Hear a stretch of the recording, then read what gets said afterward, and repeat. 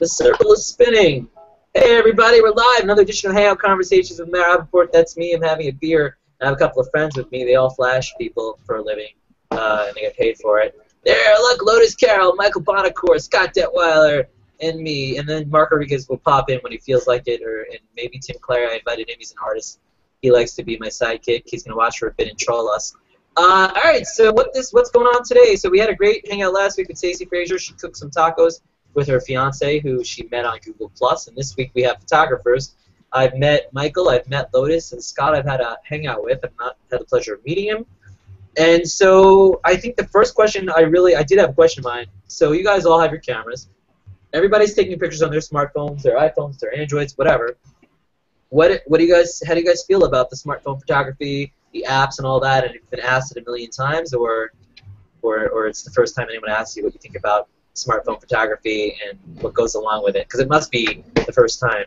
And you guys can cut each other off and jump at each other and fight each other, and if you do, I'll get more ratings. So what has become the cliche, the best camera is the one that you have with you? I totally agree. So I think all of the photography you can do, whether it's with, you know, a phone or a point and shoot, or you've got a DSLR, or you're a crazy medium format person or a film person. So I mean, I don't think there should be limits, really. But do you think like, okay, this would be perfect for my phone and not for my big ass camera, or is it just? Yeah, it's if I don't have my big ass camera with me, I think it would be perfect for my phone. You're like, so it's just like whatever's around. Yeah. Well, also I try to keep social media pretty updated. Usually one post minimum, two a day. Usually, but I can't always, edit SLR photos. I can't always get to a computer. I'm in my work a lot, and I don't have my catalog here. So I'll take an iPhone picture of a dog or a cute puppy here at the office, or last night I was shooting the San Jose Earthquakes game. So what do? I post an iPhone picture just to show people I'm out, doing some fun. And you're alive. That I'm alive, but there's no way. Even though I have all my camera equipment with me, I couldn't go ahead and obviously post one of those photos. So do you guys, as far as those phone photos go, are you quick with the editing? Do you use filters? Are you very Snapseed like, and do you like really just mess with the exposure a lot, or do you just it's quick? Do you guys, Scott? What about you? Are you jumping in on the phone photography too? Yeah, I hate my iPhone. I've got a Droid I hit my mobile phone. I have Droid, and I just don't like the noise of the pictures and whatever, but it's the camera you have with you. So if you see something awesome, you take a picture of it, and then I hate it later. I upload it and I say, cut yourself in the picture, and I upload it, and then I sit there and I stare at the noise, and sometimes I'll try and Snapseed it to bring it back into reality, but it's like someone photoshopping a crappy picture to make it not crappy. It just doesn't ever work. So I have You're a regret phone photographer. You post it and then you're like, oh, screw this, and you delete it later. Yeah, I do. Do you delete it later after it has like a million likes? I delete them all the time. I'm like, I don't want that up there because that's kind of like my living portfolio, and I'm like, oh, you're so much smarter than I am. What represents you? So Lotus, do you ever? There are a lot of pictures of yourself or that you put up of yourself that aren't exactly clothed. Do you ever think like? do you ever feel like removing them, or you're like, I can't remove them. I'm gonna ruin some girl's other's fantasy. Oh, you're such a dork. No, if I posted it, I didn't feel ashamed of it in the first place. So why would I go back and take it down? Oh, not because you feel ashamed of your body, because you feel like Scott's saying, you're like, I don't like what I did with the filter. Photo? Or you just didn't like what was, maybe it doesn't represent Lotus Carroll, the photographist. No, I think mostly I just own it. Either that or I'm just too damn. Can you show me what it looks like? I just move on. And the other thing is that I really feel like with social media, any post you make, it has like a shelf life of, a couple of hours at best, and then it's gone. Nobody goes back and looks at that crap. Except when you get a necro post, right? We think so much of this like stuff that we work so hard on, and we're like, yes, it's there, and everybody is going to see it later, and really nobody. I mean, it's rare that somebody really digs into your work and goes back and looks at all the older stuff, and so. Speaking of pictures. If you hate it, you can also feel comfortable knowing that within a few hours, probably not. Yeah, but what's wrong? I feel like with you guys, especially Lotus, you're pretty popular in Google+, and you guys all have somewhat of a following. feel like those pictures do pop up. Like, I'm sure you get notifications about old stuff all the time, like nonstop. No? Like. Yeah, I guess. I mean, sometimes, but again, like I said, I think if I chose to post it in the first place, I don't think I just own it. But I actually, when Scott said what he said, I think it's a really smart idea, too, to think of that as your living portfolio. So it's your body of work that represents you. And you don't know whether, at some point there's an opportunity you might have and someone might be thinking of offering you a job or something, and they go look through what's available by you online, and they might see something that, you wouldn't necessarily want them to see when thinking of whether or not they want to hire. And literally for you, it is your body of work. You took my line, Matt. Me and Michael are like brothers from another mother. I mean, I do take photos of other stuff. things. Yes. Can you name 5 things? No, it's not. Her son. 5 things other than myself. Your son, you do take a lot of pictures of your son, flowers. So landscape, abandoned stuff, architecture, macro photography. I do a little bit of everything. So what do you guys each have your favorite subject to take pictures of, or no? Or is that too hard to? Because Michael's holding his ball, and I'm thinking ball. Michael's always holding his balls. No, just one ball, not both. Right. I didn't say it. It's my ode to Lance Armstrong. Look, we can be nuts. Lance Armstrong, is he on Google Plus? I should invite him. For me, it's my favorite form of photography, and what I really love shooting is anything travel documentary style. So I travel the world a lot with Colby Brown's company, The Giving Lens. We do photography workshops all around the world. I'm taking off for India and Thailand in about 2 weeks, actually. And just walking the streets of another country, completely opposite of what you're used to in your everyday life, and just snapping street portraits and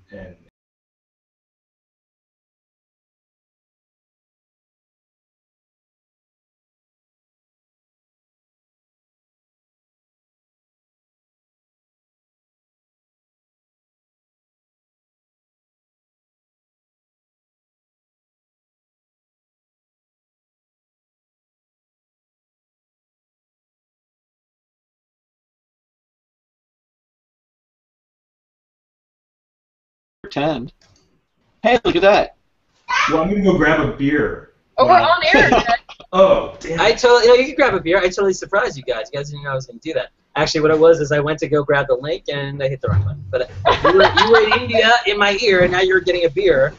But you can't surprise all the people all the time. There's the link to the original post.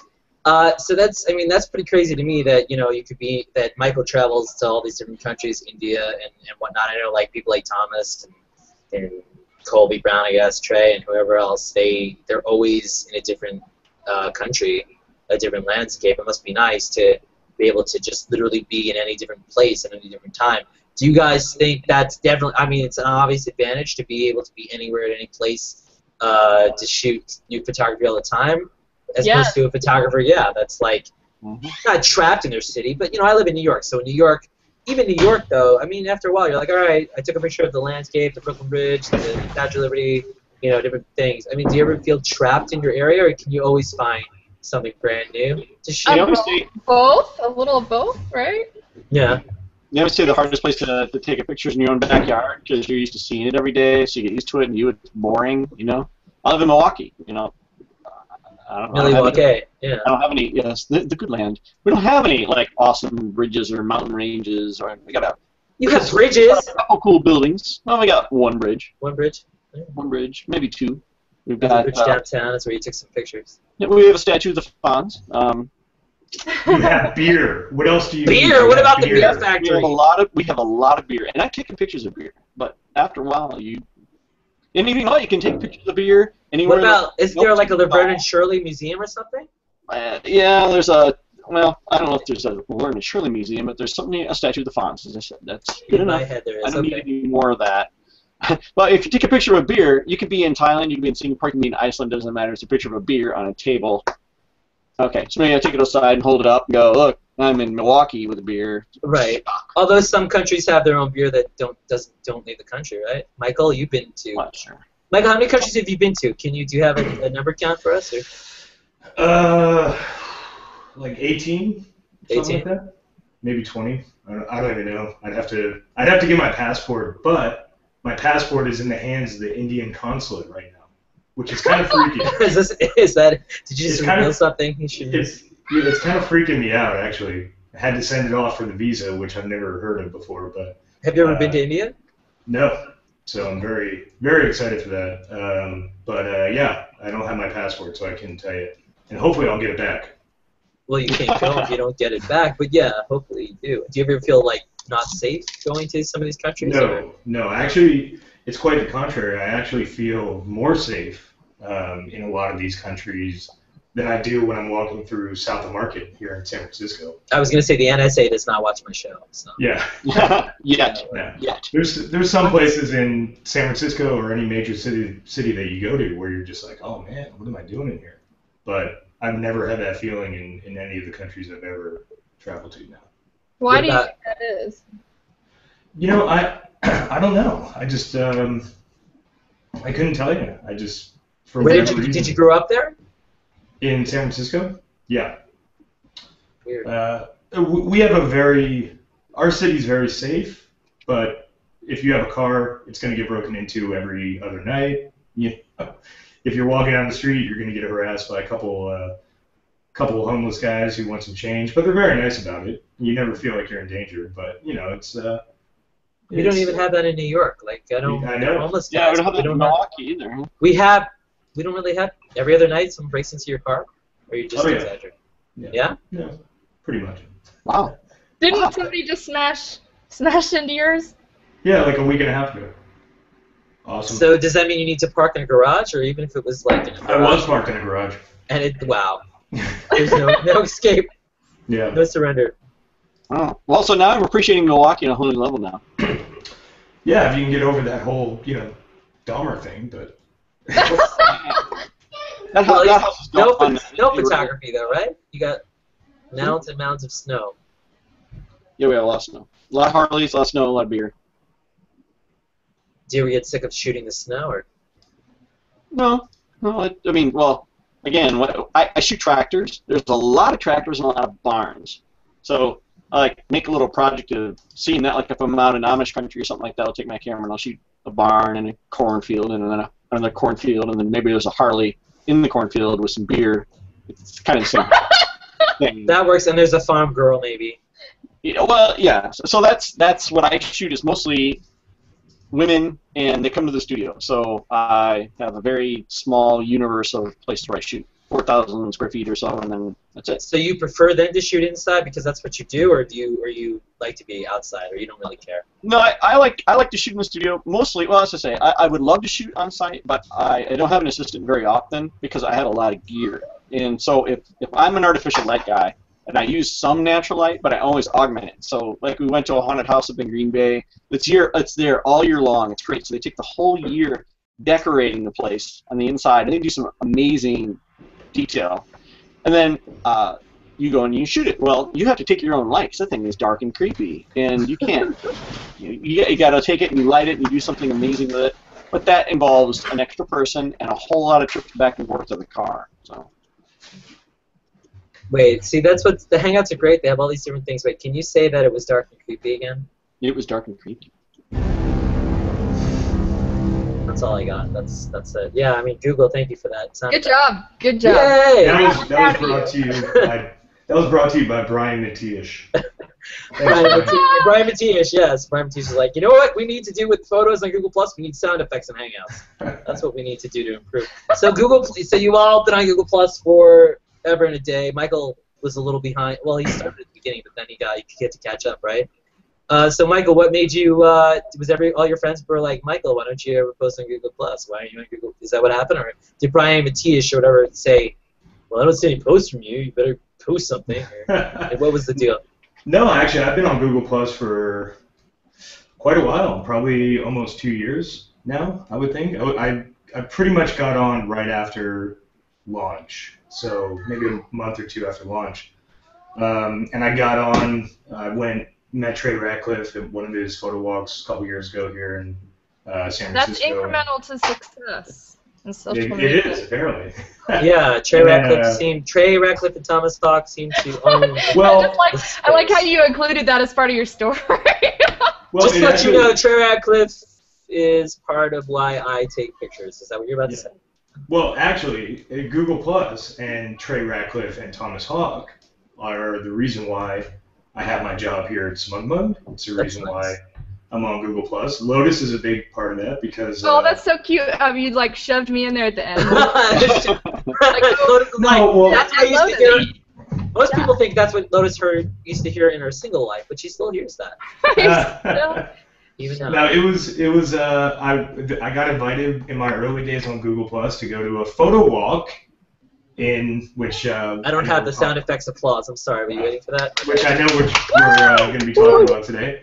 I got an invite to go to a photo walk in Death Valley, put on by Thomas Hawk and Lotus Carroll. And last minute, were there puppets? Because when you say put on, I'm thinking there was like a big show. And no. There should have been, but there was a lot of fun, and it was a weekend photo walk, and that's where I first met Thomas Hawk, first met Lotus Carroll, Karen Hutton, a bunch of other people, a couple of really good friends of mine, Natalia. There were a bunch of Googlers Natalia Stone. Who yeah. cares about that? What? Ricardo Lagos, Vincent Mao, Dave Cohen. It was a lot of fun. So, but from that's when I started really getting involved in Google Plus. And Did you ever have that photo walk atmosphere before that, or no? No, that was my first one. You lost your photo op virginity on Google Plus. I did. That's In Death Valley with Lotus Carroll. Boom. I lost my virginity. Photo walk. Oh, was there pictures or didn't have? Oh, there's a picture. No, it was a lot of fun, and then from that I got involved more and more and more, and then one thing led to another, and Yada yada yada. Yada yada yada. Got a great job. You got an eye patch. This guy got an eye patch. Yeah. Cool. And what about you, Scott? So I met you on Google Plus way back when you were doing all that photography and those prop photography. I can't. You're wearing that still. I can't even talk about it. I can't even look at you. Really can't. Why are we all putting on Google effects? I was just like, I heard the applause thing, and I was like, well, I'm gonna go find some stuff, and then I'm like, hey, check that out. Well, because Lotus is like, F you guys, screw you guys. She's got like the. Got I have real stuff lying around here. Real. I have a jaunty cap. My beard is not on right. Okay. It's always nice when you can just adjust your beard. November's coming up. Are you gonna? Is there Movember photography? Is that a thing? I'm guessing if you can say it. Is there any word you can't put in front of photography? I don't think so. Is there any? I want to try to do something fun for November. I have an idea. So, yeah. You mean like grow a beard and a mustache? Yeah, I'm gonna grow a mustache. I have an idea.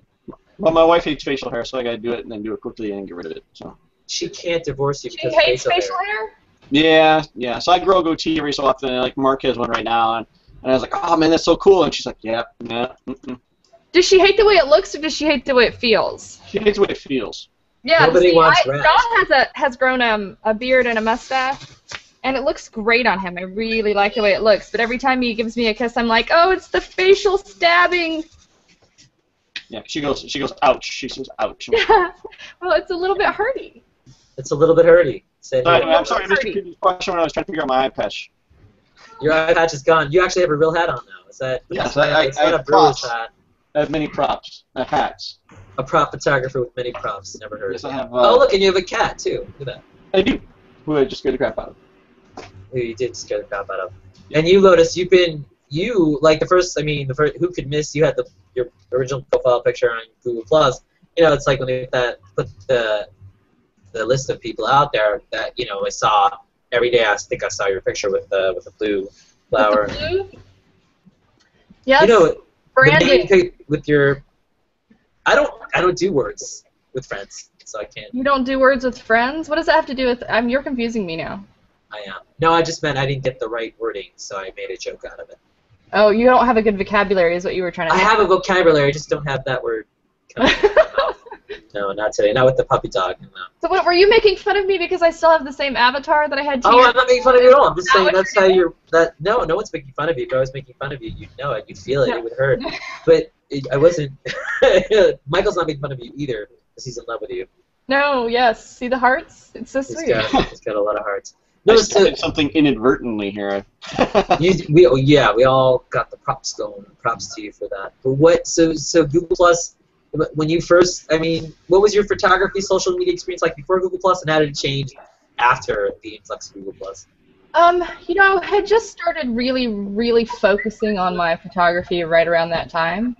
In the past, I was more focused on mommy blogging, and I took photos. My skill and ability to understand photography is so much greater now than it was then. And I had a Flickr account, and I shared stuff to it so that I could post it on my blog. I would embed from Flickr. But right around like 2010, 2011 was when I started focusing on photography more. So it was kind of a good timing for me with all of that. Then when Google Plus started, and I started sharing it there, and I think I've really grown as a photographer in general just in that time period, but it was nice to have that platform to meet so many other photographers that I could be inspired by and learn from right during the time when I was really starting to focus on my own work a lot more. So that's been really nice. That's cool. Yeah, and I got to meet you last summer at the High Line, and we got to do I was in New York. There. It was really fun. It's a lot of fun, and you're in Texas. I'm in Texas. I'm in Austin, Texas. Austin, nice. Scott's in Milwaukee, and Michael is in San Francisco, and I'm in New York. We're representing the four corners. Boom. Of the United States right here. And then everyone in Canada is like, "Where's the Canadian photographers?" Hey. Yeah, you were lax on that. You didn't invite a Canadian photographer. I didn't. And I only invited one female. That was my mistake. But I figured you were. We should have had Kate. Yeah, next time. Oh, she's both Canadian and female. Yeah. Damn it. Or Sarah Colleton, is that it? Yeah. So I don't know who would actually come on my show. So. Sarah's our drink and click leader in Toronto. So talk about drink and click. I know there's one in New York. Is that something that started on Google Plus or before Google Plus and exploded? We didn't really start on Google Plus. I met Juan Gonzalez through Google Plus, and that was Drink and Click is his baby, what he started, which really I think started because he realized how much he liked to take photos and drink, and so he thought, why don't I just make this a thing so that I can really have an excuse for my wife that it's like, you know, it's actually a thing. It's a group, honey. We go do this. It's homework. I have to drink tonight. Well, it's really it's. And you have pictures to prove it. That's all that matters. As long as you get that one. It's a photo walking organization. The drinking part is significant because it indicates socializing. So. Is that's what drinking does? I think it's at Google they do that too, and all other places they're all drink. I think they drink all the time. Well, no. The thing is, we have a lot of people that come to the photo walks that don't drink anything, and it's fine. It's not like you have to drink to be a part of the photo walk. But they've been really successful. Their chapters are all across the world, the United States, and internationally. We've got Germany and Tokyo and tons of places in the U.S. You need to click San Francisco. Michael's one of our leads in San Francisco. So basically, Drink and Click basically is a photo walk every couple of times a month that leads to drinking. Well, right? We go to bars and restaurants. We hit those places and then walk in between them. And if you want to have a drink when you're at the bar, you can. If you just want to chill and talk and laugh, you can. You ever have people that drink but don't take photos? I'm sure there are some that do that. Michael's like, that's me. Drink and drink. So talk about that. I mean, when you guys go on photo walks, I feel like I've been on a bunch. I feel like they're more social. They're like, it's time to socialize, not take pictures. Is that what it's like? It's both. I think the huge thing that is very appealing to people about photo walks is that there's such a social element, the ability to connect with all these people that we've met online and people whose work we've admired kind of, you know, in this digital sense, but now we have kind of an excuse or a motivation to get out of the house and to meet them in person and to spend some time with them. And then we're still taking photos, so we're all doing this thing that we like, and we get each other, and it's like, I don't know, it's like when you're with your friends who aren't photographers and they get kind of annoyed every time you want to stop and take a picture of something or whatever, and that just doesn't happen when you're on a photo walk. Everybody's like, yeah. So I do a lot of food porn, and I'm not like. You do a lot of food porn. I do some food porn and whatever, Friday nights, but Saturday nights. And so what I'll do, so do you have this experience where I'm sitting at the table and when the food comes, I prevent people from eating and digging in. They're like, food! I'm like, wait, I have to pull out my phone and take the picture. Yeah. Do you guys ever do that or see that, and does that annoy the hell out of you? Or? Yeah. I love that with sushi. Every time I get there's a sushi restaurant here, there's just the presentations are beautiful, and I always have to take a picture. And then I'm always like, crap, it just doesn't do the picture justice. I'm like, wait, can I go get a studio light and then? Well, your sushi cannot get cold, so there's that. But see, he posts a picture of his sushi, and then later he deletes it. And that's exactly what I did. I had one on my stream. Wasabi. Until about 2 days ago, and it was beautiful. And then I was like, what the hell is that? So I deleted it. What? Did you delete it because of the way it looked, or because you're like, it's a picture of sushi? No, I deleted it the way it looked. It was taken with my phone. It was the restaurant light. So I didn't even have like a window that I could use. It was just meh lighting. If you want to see what Scott is up to, you have to make sure you check his stream regularly. Because you can't screw around and try to go back a few days later and see what he was doing, because he's going to delete that stuff. He's creating demand.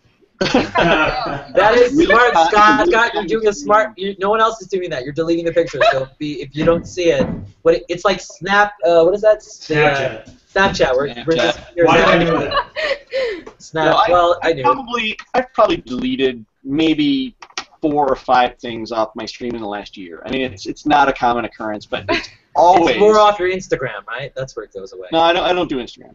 You don't do it? Are you above it, or you just don't have time for it? Well, I don't care for phone photography, so. Okay, so why would I inundate the world with stuff I really don't like? Now, when you say you don't care for it, is it that there's no way you can take a picture with a phone and like it?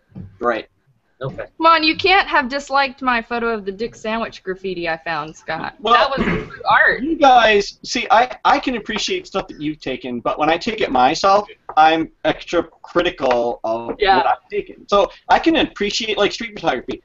I can look at other people's street photography and go, wow, that's awesome. And I take a picture, I'm like, it's people in a street. Yeah, but those people have souls and emotions, man. Yeah, well, I didn't capture that. You have a thing that's like your thing, and you're really great at it, and it makes sense to just be very focused on that, I think, too. This is where I disagree as the non-photographer. I feel like people like Thomas Hawk, you know him to take these beautiful pictures of areas, and he mixes it up. He has the, but it's like once in a while I would love to see some Thomas Hawk pictures of like just people hanging out, you know? He does. All right, I'm not saying he doesn't, but I'm just saying, like, I was using him as an example because he's probably drinking some wine right now and not watching this, so I can say. But my point is that do you guys feel like, I just feel like I want to see variety. I want to see, like, no photographer would ever put up their raw photos, would they? Out of their camera?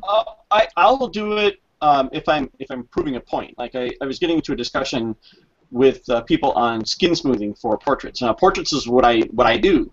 And skin smoothing is, I abhor it. And everybody's like, okay, apply a Gaussian blur. And I'm like, okay, everything you're going to say after that, I'm going to ignore because you don't know what you're doing. You know, the skin is never going to look natural. Well, then you just add noise, and suddenly that's a human again. So I was in this big discussion, so I posted a before and after. And I'm like, there. Now, the after looks like skin, and the before looks like skin. That's the way you're supposed to do it. So every so often I'll leak one. But I'm really, I don't like to show my before and afters because usually I'm shooting women, so the women don't want to see what they look like out of the camera. They want to see. Oh. No, I'm serious. I'm serious. If someone were to say to you, "Here's the picture that's untouched," you're gonna go, "No." You know, and a lot of us, I look at it kind of like you have a responsibility.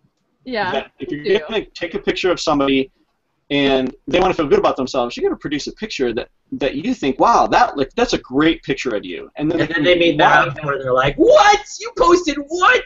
Well, so if you take a picture of somebody and it's horrible, you know, it makes them look fat. It just does everything that you would. But fat is beautiful. Well, no, I'm not saying that. I'm saying you could still take a picture of somebody who's overweight and have it be a beautiful picture. Right. Or you can take a picture of them overweight and it makes them look extra overweight. No, so I get that. My point is, if you take a bad picture of somebody, I don't ever want them to see that picture. I mean, that's potential psychological damage to them. They go, God, I'm fatter than I thought. You know, you think about as a photographer, you have some responsibility to the way that people feel about, you know, when you photograph. So when you guys see a picture that's of somebody that's just god awful, do you feel for them? Do you Put your hands over your face? Like, what is it dramatic for you, Scott? Do you cry? Whiskey? What? I would sooner tell somebody that my lighting was bad or the picture didn't turn out or something along that lines than I would give them a crappy picture. Yeah, I think if I look at it and I think they look awful in the photo, I wouldn't post it. No. No.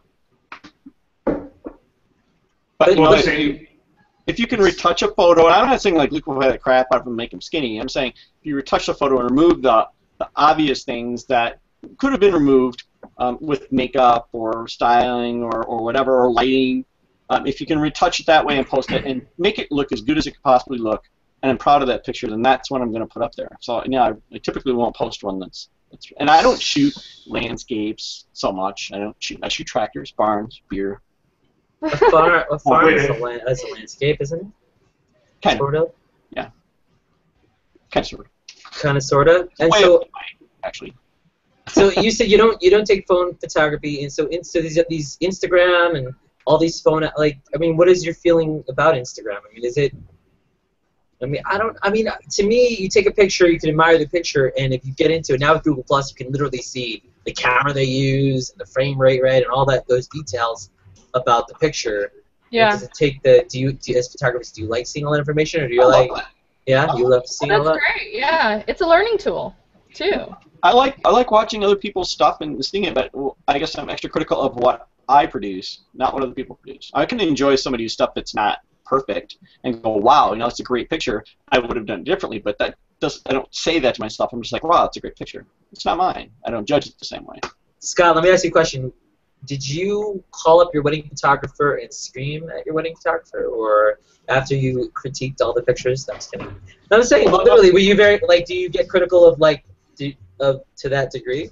Where it's that's a difficult one because I actually purchased my first camera for my honeymoon. So I bought a Pentax PZ10 film camera we went to Bermuda, and that was 21 years ago on the 3rd. So I was not a photographer until. Did you get married when you were like 15? No, I was 24. I was making that. It's making you feel like a woman. I don't know what that means. That's okay, but the audience, the viewing audience knows. I meant beautiful. So I've only been a photographer since 2009. So I don't look back at those pictures with a different eye and say something. So they're done. They're great. They're fine.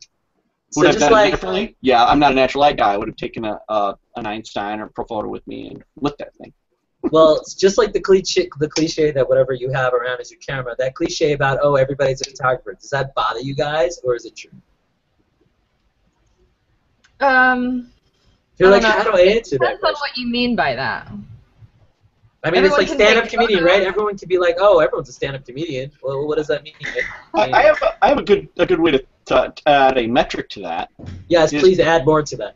When I first started shooting, I would just take pictures of stuff, and then like a couple of months later, I look at it, I'm like, I should have done this. And then after a while, you start being able to see as a photographer. So like your photographer's eye comes into play, and you start to be able to look at something, and you'll see like, oh, I like the picture of that bench, but that crooked little screw that's really rusty right there, that's the picture I want. So you start to see, and I think that after you get the photographer's eye, no matter what camera you have, now you're able to do something with it. But if you don't have that eye, you don't have any compositional skills, you don't have any ability to see, then you're just taking pictures of random things, and unless you have a focus on improvement, I think you're just going to continue to kind of spray and pray and spray and pray. I never even heard that. Wow. Oh yeah. That's what I do in weddings. Is that what you do? Yeah. So, but isn't there a difference? Like taking the picture is one skill, and then editing it is a totally different skill, right? I think that it's different. It's a different kind of skill, yeah. And so you could take amazing pictures, but you can't edit for crap, or you can't take good pictures, and you can, because a lot of people will take pictures that are crappy and make them better. I do that all the time. Yeah. You're not alone. You're not alone. You are not alone. I think they're except for the ones of you in the bathtub. Those are perfect, just the way they are. Right? You have to stop. Okay. She's as if she doesn't take those publicly. No. I don't even know which photos are we talking about? I wasn't talking about the private ones you sent to me and Bonocore. I was talking about the ones people see. Anyway. Don't. She is not amusing. Don't what? I'm joking. You've never. I don't You even know how many emails I'm gonna get to get on my private list? There's gonna be phone calls. There's gonna be small but dedicated plus mentions. And But thank you, because I can charge a lot for that. It's a pretty awesome project. It is pretty awesome. You know, so this idea that everyone wants to see nude females, but nobody wants a peen pic, is that true, Lotus, or that's bull? Yeah, I'm not going to say anything that's going to have people, like, texting, emailing Okay. me dick pics after the show. I don't want anybody to email you any kind of, no. I mean, unless they're edited well, then it's okay. Lotus, did you see my watch? I think in general, not even just genitalia-wise, but I think in general that the female form is just considered more artistically beautiful than the male form. I think just in general, across the board, I think you'll find that is thought. And I don't know if it's that there's a kind of a softness or something to the female form that's not there with the male form. I mean, you can say it. It's hair. So Scott was talking about shooting, you know, a farmhouse and a landscape, and then like if we could get a model in there. I mean, would you think first I want some guy or I want to shoot like?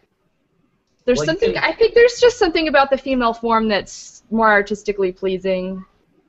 In general, I think that's the consensus among It's more people. pleasing, but then there's plenty of women that that enjoy them. I think males are great models, and I think it also depends on what you're looking for and what kind of scene you're trying to capture. But I think, I mean, because we're talking about this, and you asked me, although you did try to go towards like, let's talk about cock instead of actual. No, art. I was talking about photography. I'm trying to be funny. Everybody cares about the lens cap you're using. What? I mean, the lens frame. I mean, the type of lens you're using. Is what I think when you're going in that direction, it just depends on does the woman want to receive anything like that from that person? Oh yeah, sure, yeah, there's that. More than whether like the packages. Yeah, I don't think people should be sending any of that stuff unless it's wanted. But even then, Anthony Weiner has to be careful when he does that. But it's true. So what has been your best photo walk experience? I hear Michael talked a little bit about his first one, which sounded like one of his best in San Francisco. But has anything crazily unexpected happened, or?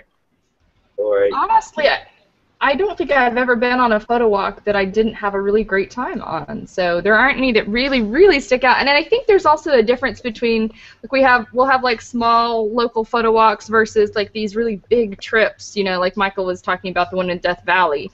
And certainly, like, there's something so much more impactful about something like that. It's a big trip. You see all these really amazing, like, mind-blowing landscape places that you get to shoot at, and then it's an extended thing. So those are really fun. But, I mean, I love every drink and click that I go to as well. I've made so many friends locally and connections that I wouldn't have made otherwise. And there's a really great photo walk that I went on. I wanted to screen share a group shot. Please screen share. And as you screen share, Tim Clary is watching, and he's asking questions about, real quick, he just said, hey, gang, just tuning in.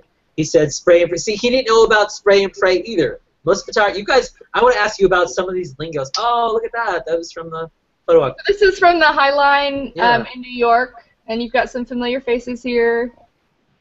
We're all Matt's in this photo. We've got Alan Shapiro, Titus Winters, Deshaun Craddock, Vivian Goudsoi, PJ Amadon, Kathleen Kent, Paula Layton, Frank Storm.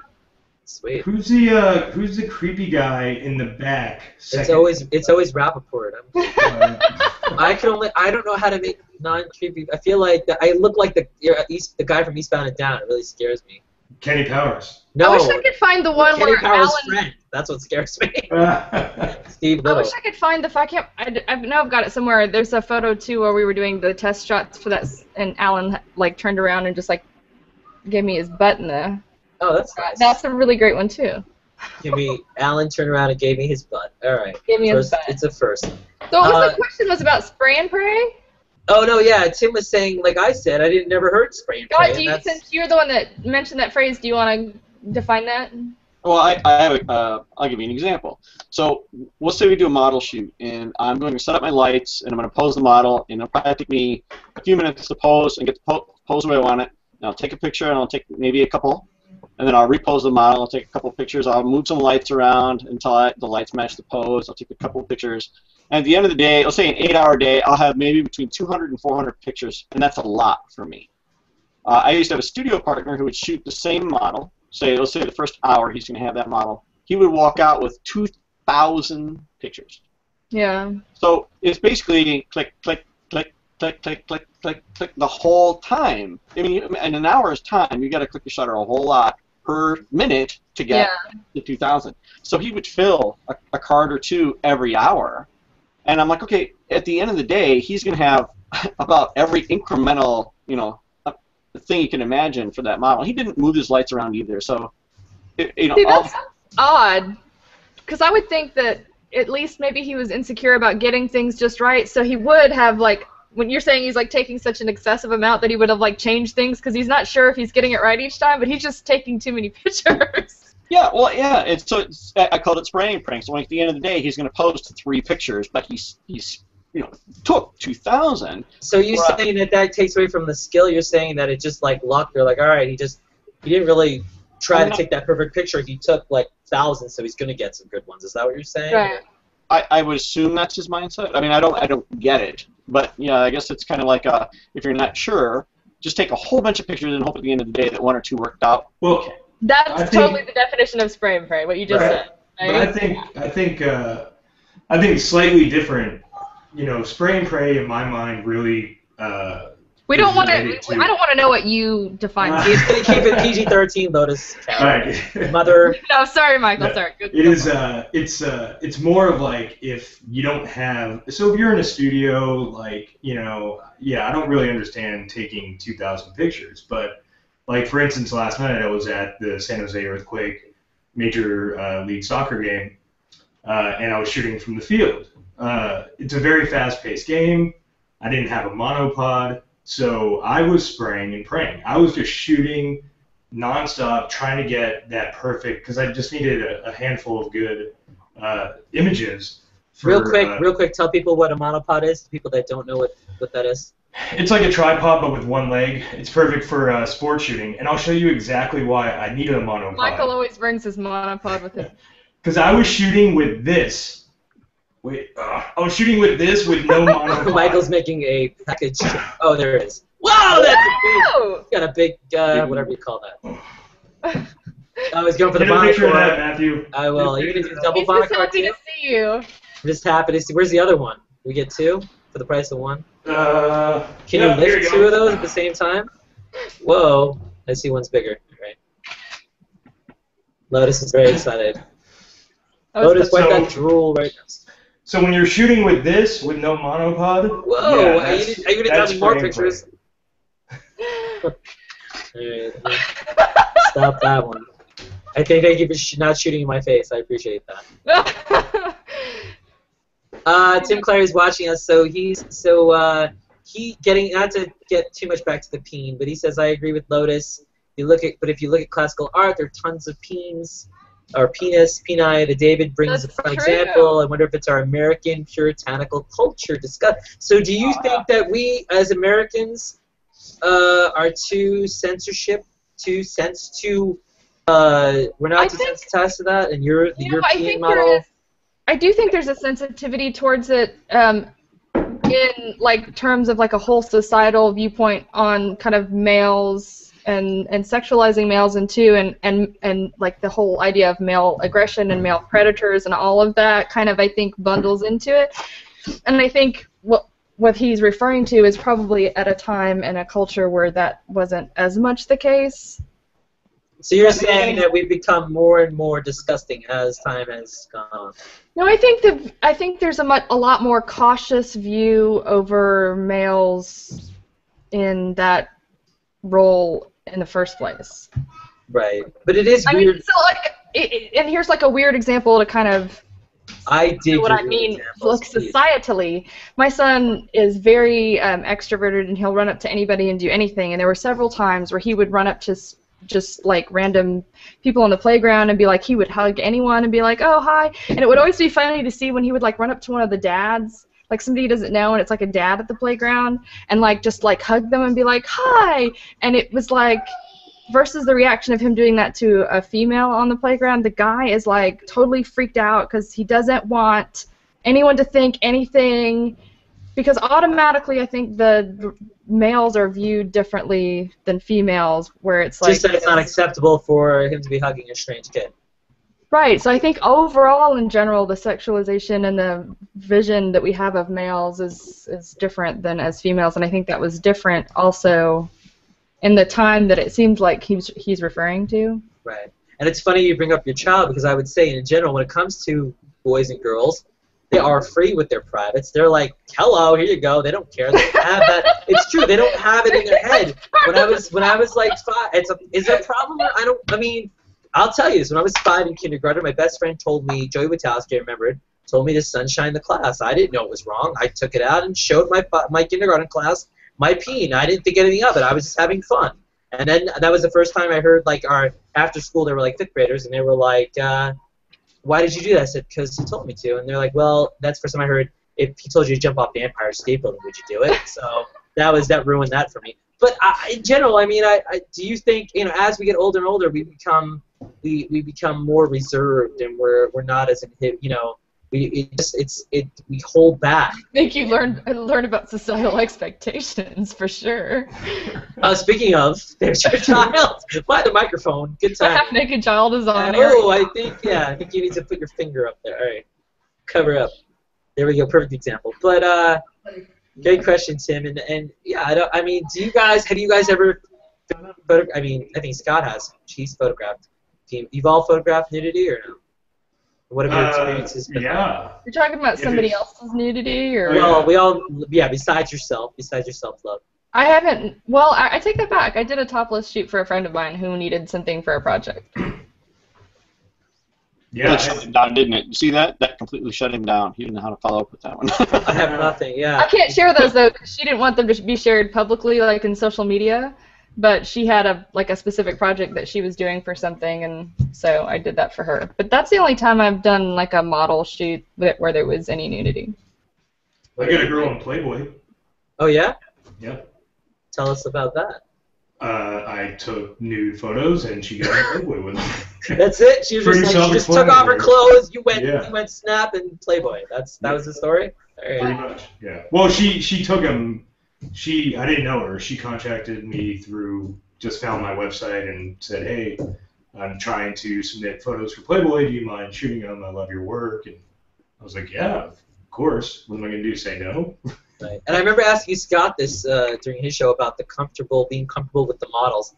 But, every model is different. And especially if you've never shot nudity before. Is it weird to try to focus on the picture and not on the body and try to arrange it in a certain way? Or no, I don't think so. I mean, Lotus knows me as much of a perv as I am. I'm very professional. But I think just, I'm very talkative and I'm very social. So just talking and being very, loose and fun right off the bat is key to it. Because if you are uncomfortable at all, even in the beginning, it's going to show to her or to whoever you're shooting, and it's going to set a bad tone, and that tone is not going to get any better if you don't improve that attitude quickly. Not a bad attitude, but you got to be comfortable. You just got to be, and the first couple times you shoot nude or even just portraits, it doesn't matter. First couple times where you're trying to direct a model, you're going to be uncomfortable. You're going to be cautious. You're going to be shy. You're not going to know how to really direct them. But you just got to accept the fact that it's probably going to take you 5, 10, 15, 20 tries before you're able to walk into a room and just start it with a good, attitude and be like, all right, this is what we're going to do, and I need you over there, this kind of look, blah, blah, blah. And it's a trained, skill. You just get it eventually. But if you try, no matter what type of portrait photography or fashion or whatever you're doing, don't ever get discouraged if you're not getting those if you're not really directing them well, don't get discouraged. Just keep trying. But to get more specific, just for the hell of it, because I'm probably never going to be shooting naked girls, not for public consumption. If you think about a girl with her breasts, you think about a guy with his package, they move around. Like, how do you, just to get it, why you have to deal with it as a photographer, do you not? People do. I don't know. Do you like motion photography? Just get them to swing it and take a shot and do some interesting. No, but like if they're posing, right, and one is the other way or one's not. I mean, these are real. Are these not real things? Am I making this Sure, up? it is. You gotta stage things that have a fluffer and all that good stuff. Sure. I believe in the jumping jack. Well, if that's what if that's the kind of picture you want, Michael Boner horrific over there. True story. Michael is called Boner by Lotus. Is that a secret? I don't know. No. No. Actually, even if they don't know his last name. They're like, he's a boner. Oh yeah, but we like him anyway. He's got a ball. PJ's watching. PJ's like, haha, the subject matter has diverged a bit. Oh, okay. I even posted. I mean, there's a new to my stream today. It's the last picture I posted, and it's funny is I could post it on G+, and I can't post it on Facebook because it'll get reported instantaneously. G+ tends to be a lot more tolerant of artistic nude, and they know the difference. I mean, like on Flickr, for instance, it started out as artistic nude, and then it got out of hand real fast, and it never recovered. And Google has, I think, kept a good.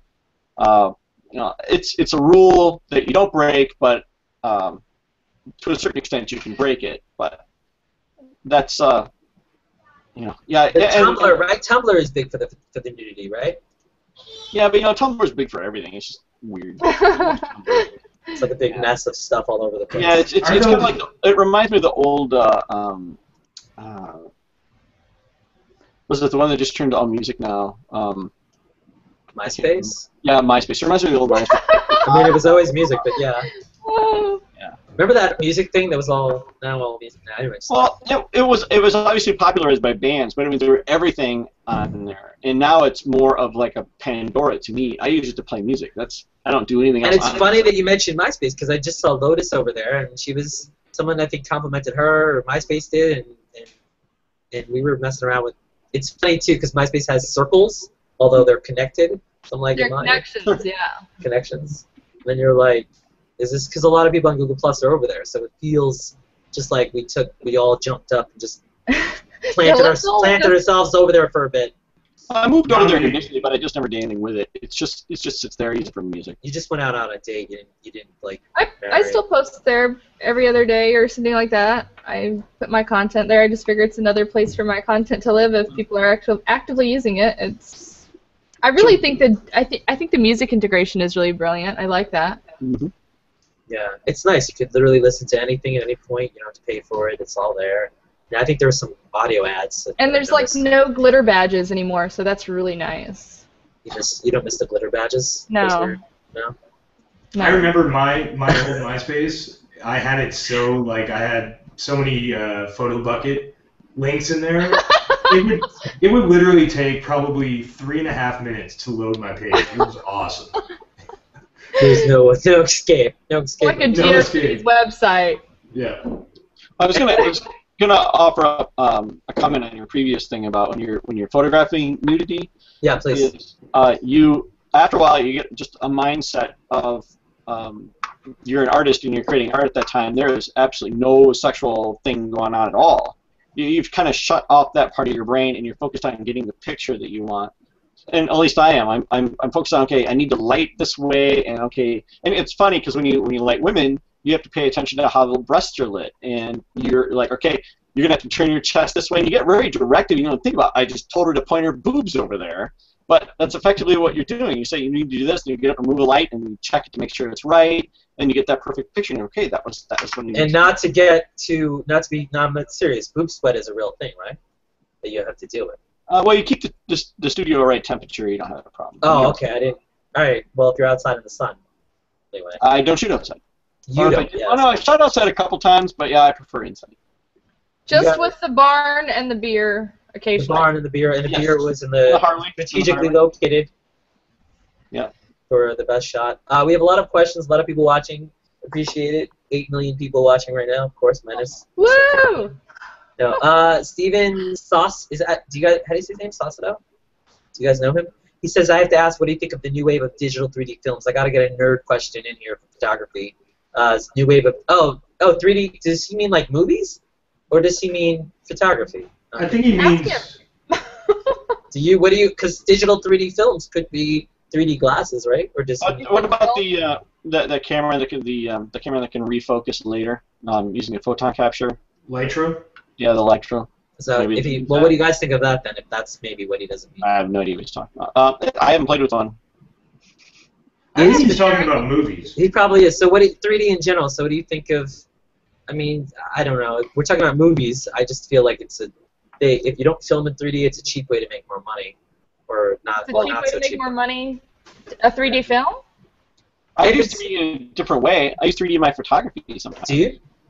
Yeah, I have an example. Show us an example of your 3D work. Let me find out how I can screen share this bad boy. So, because I remember when 3D came back in a big way, was Avatar. They were like, oh, 3D, yeah. That was the big... Well, I think Avatar opened the way to bringing all these 3D movies, but never been a fan of wearing the glasses. I like IMAX, though. IMAX gives you this really crazy experience. But so what, Scott, you got it ready? Oh, there we go.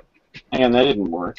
Oh, I just opened up the questions. Yeah, there's a bunch in there. I didn't realize. All right, so like this one. So the clock in the background is actually a 3D model that I created. It looks a lot like a movie poster. Really, like it looks almost like that could be a one sheet for a movie.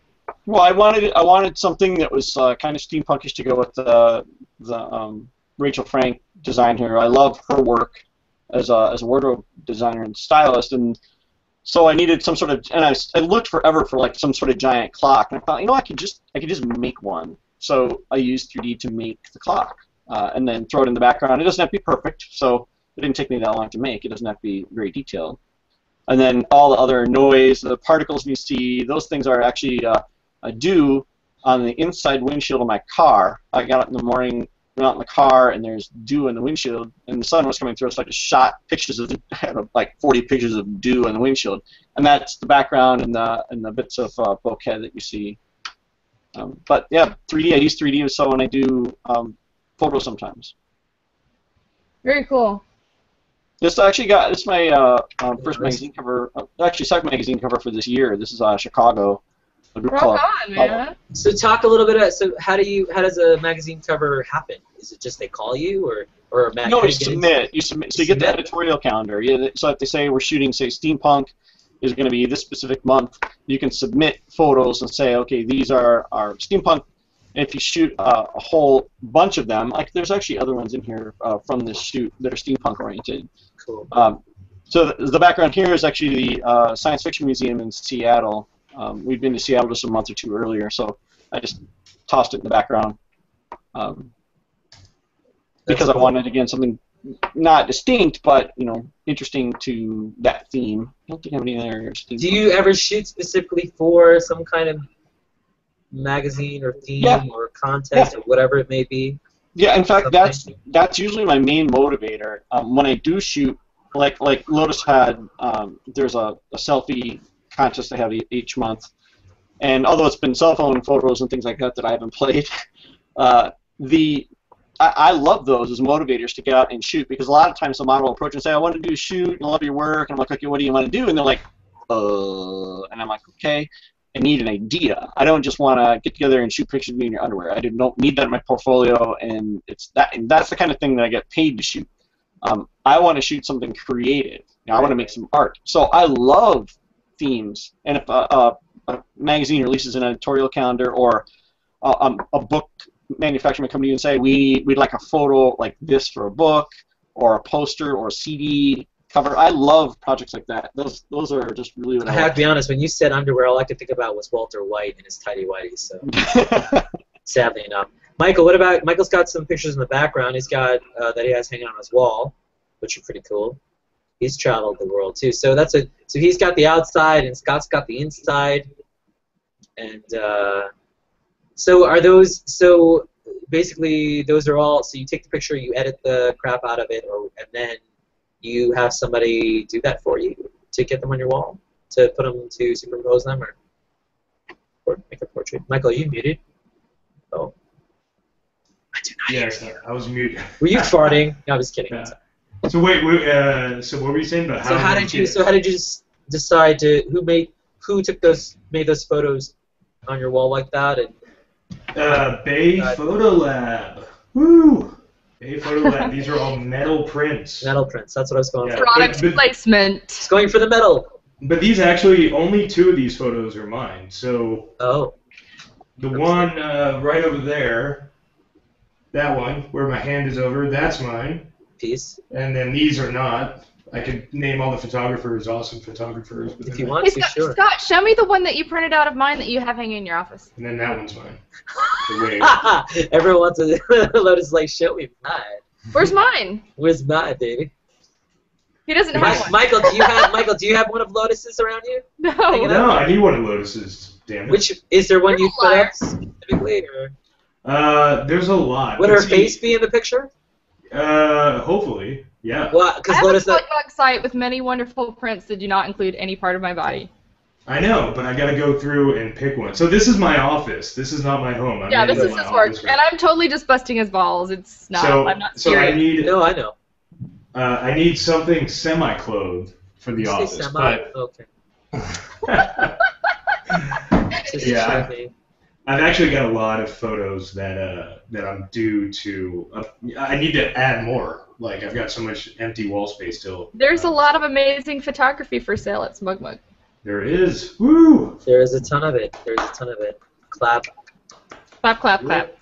So should we get into that? Should we get into the fact that there's a ton of websites out there, even though Smugmug is great, that there's a ton of places to sell your photos or places to interact with photo? Like, if you're someone, whether you're whatever level photographer you are, how do you go about selling your pictures online? Do you want to talk about that at all? How do you go about selling them? Do you just put them up everywhere you can, or are you selective? Is this something you want to talk about? Well, I mean, for me, people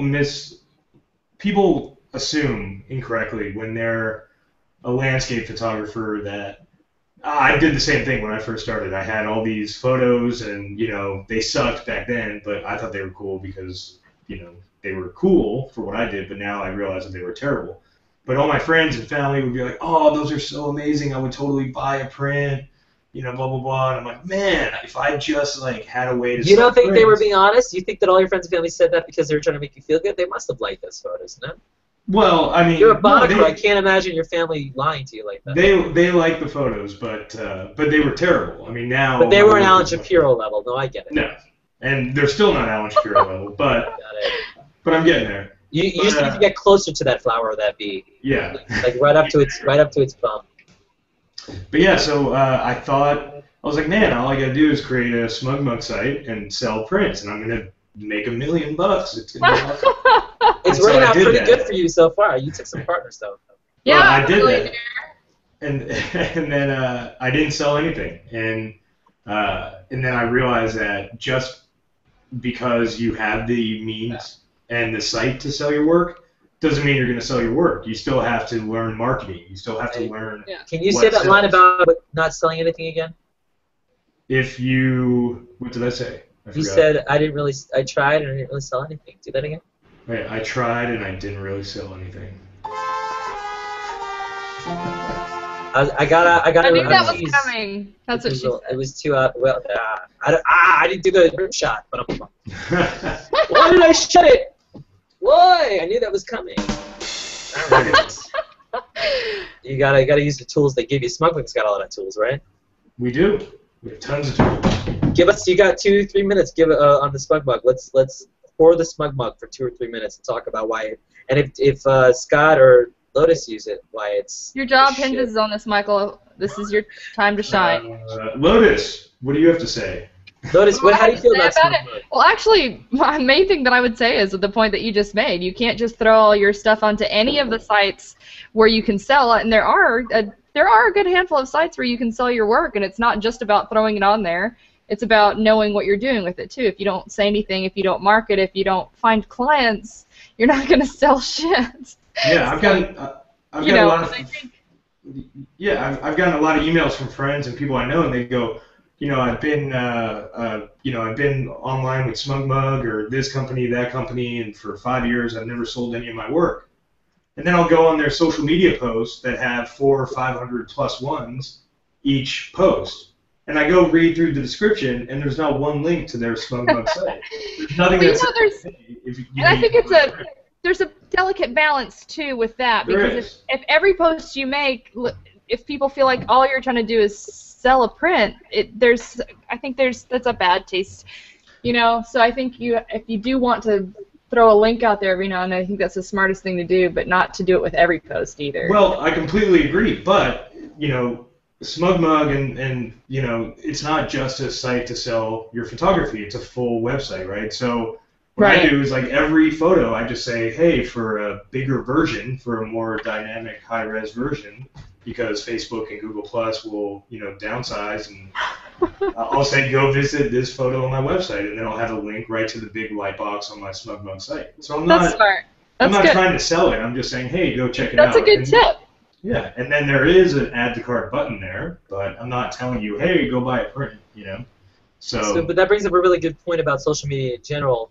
A lot of photographers, literally every single post they make is a picture of their work, even if it's not selling it. There's a caption with it. I know that's what they do, and your time is limited. Tim Clarius talks about a little bit about that. The question: you guys are all active in more or less every social network. How do you manage them all? And are there any automated posting tricks? So how do you guys feel about the time it takes to post in as many places as you post? And do you ever just go, you know what, I just want to post something funny that's not my own work today? Does that ever happen? Or do you feel like your audience would rebel and be like, how could you do that to us? No, I post different things to each group. My Twitter is a mirror of whatever I post on Facebook, because I really don't care. I'm not a Twitter guy, just on there.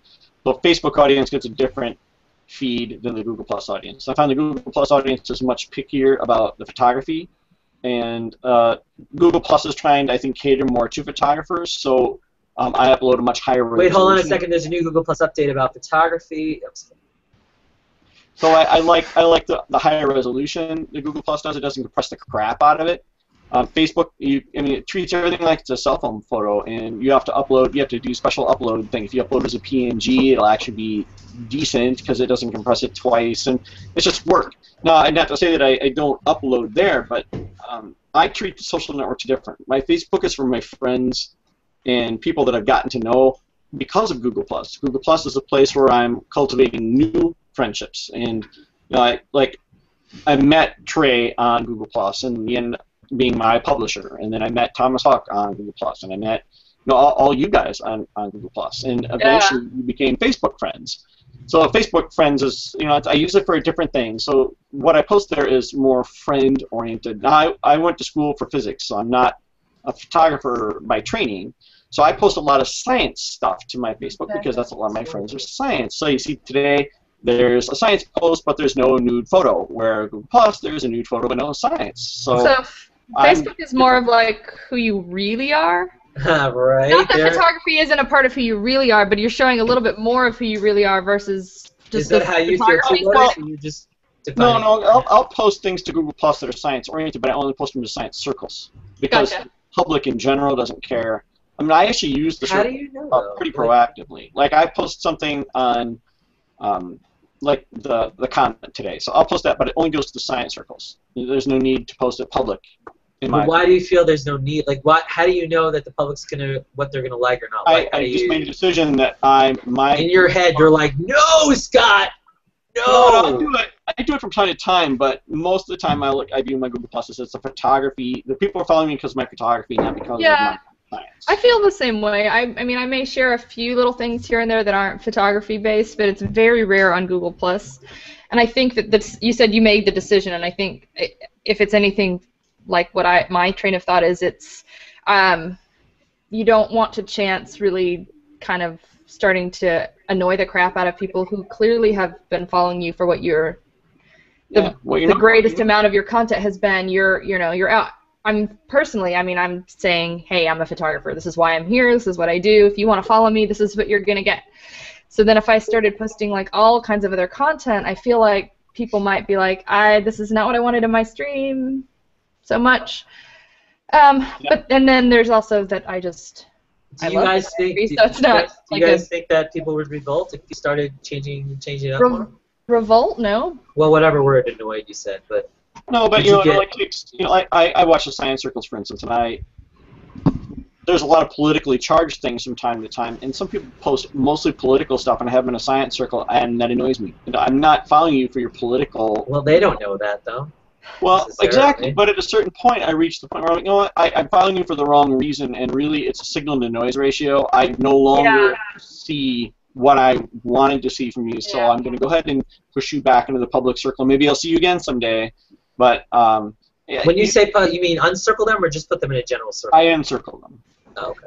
And look, and this is and also being able to post different things to specific circles, like he said he's doing, is a brilliant reason for why we have circles. I mean, if you're carefully using them, you're using them for things like that. I think he's really, kind of using this great benefit that we have of being able to post science stuff to our science circles. And well, that's what's great about the circles in general is that they could be for posting, they could be for reading, they could be for hanging out, they could be for events, they could be for all these different things and all the things that they haven't even done yet.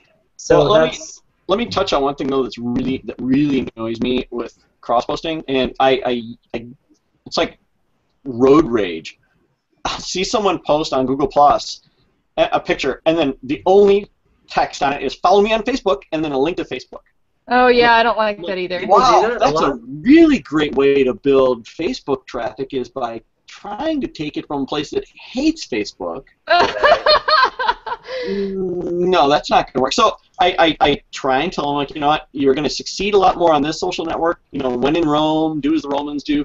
Don't shove us over there, because it's like I gave the analogy of, I'm going to drive through a Harley convention on my Honda, throwing business cards in your face, hoping that that's going to lead to fandom. And if you think of it in the other way, if you think of it as that they're coming to a place for something, it's even worse, because it's like if you went to a restaurant for a meal and they told you to go across the street to the other restaurant to get it.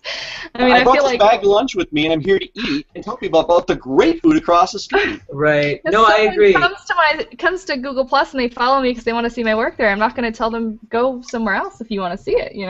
So you guys are saying that you guys do post other stuff besides your work, but it's either limited or private or extended or community somewhere else, or you just? I just think it depends on where you are. Like on Flickr, obviously, all I post is photos there. It's what it's for. And no, I mean on Google Plus specifically. On Facebook, I think that I probably do post more different parts of myself, and then I think I have more friends and family there than contacts that are photographers only. Although I found, and Scott kind of said this, that Facebook became much more vibrant for me after I had Google Plus, because I started following all the people I met on Google Plus on Facebook, so it actually made Facebook better.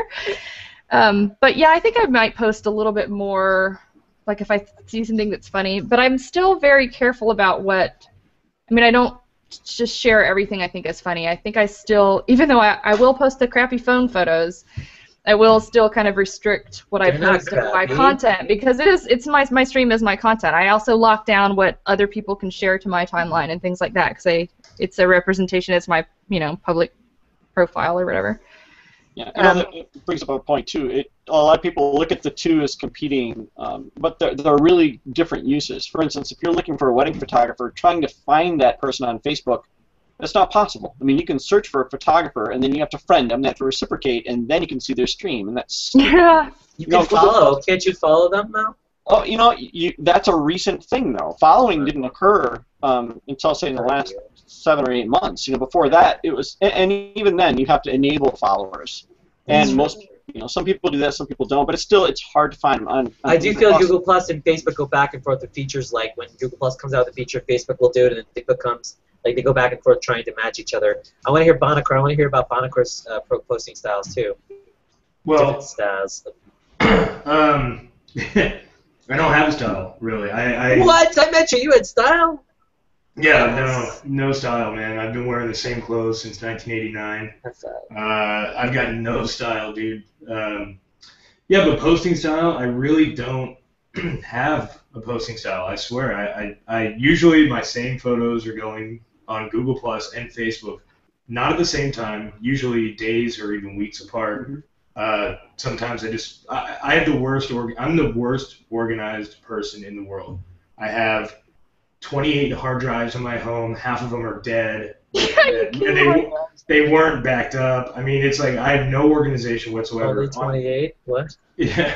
On my Giving Lens trips, I've taken something like 60,000 photos. I've probably gone through maybe 5% of them. Like I have How much does your gear, the gear you travel with, how much does it weigh? What are we talking about? Every time you get a trip, what are we talking about? This isn't very heavy, really. It's really not. Feel free to pull it out whenever. No, it's I carry a lot of gear and it is really heavy, but what you just took. How many pictures do you actually take with that thing? Well, actually, this isn't mine. This is Chris McCaskill, the founder of Smugmug. You've never taken a picture with it?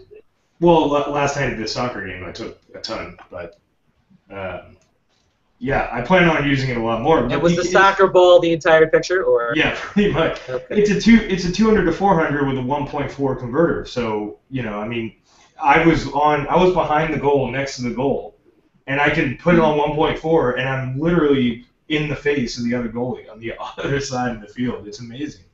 But yeah, I mean, it's a very hard lens to shoot. So you're basically saying booger pictures. You can take booger pictures. Yeah.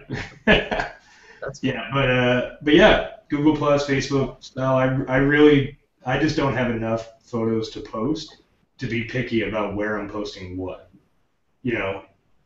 I just don't have that many photos, and I have them all sitting at home on hard drives, unedited, but stuff that I have like ready to post, I really don't have that much, so I can't be picky. So I just post whatever I got, really. Cool.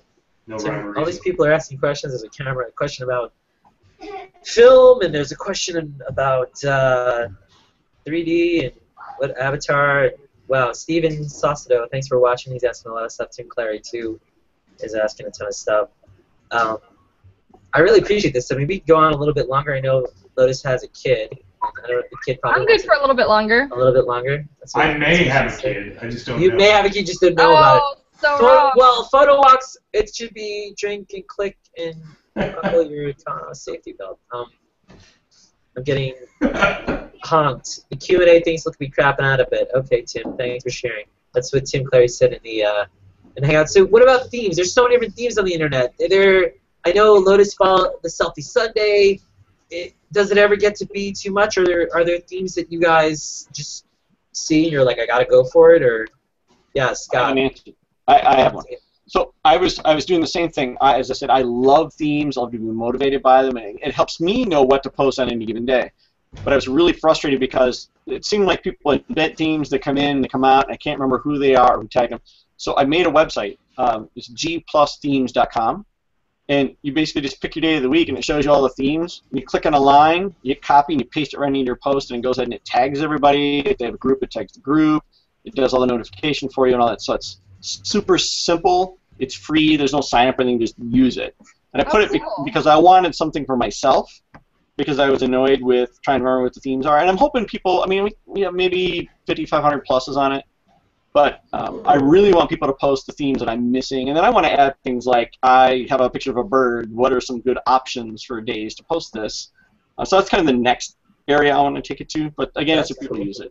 Dude, this is sweet. I've never seen this before. It's just brutally simplistic, which is what I was going for. And if you ever have time. Where is it? Did you link to it? Where did you? Yeah, it's in the chat. gplusthemes.com. If you're watching, Scott Detweiler. Oh, he didn't. The word plus. Okay, yeah. Gotcha. I got you. Man, this is so sweet. It's pretty cool. And so simple. So you just copy and paste it, and it'll change the plus number into the person's name and do the notification, or G Plus will do the notification because you type their name in.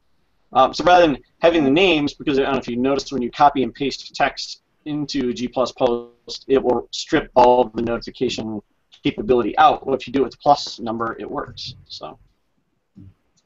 So what, do you guys have a favorite? So is it fair to say, Lotus, that Selfie Sunday is your favorite, or just the one people know you by?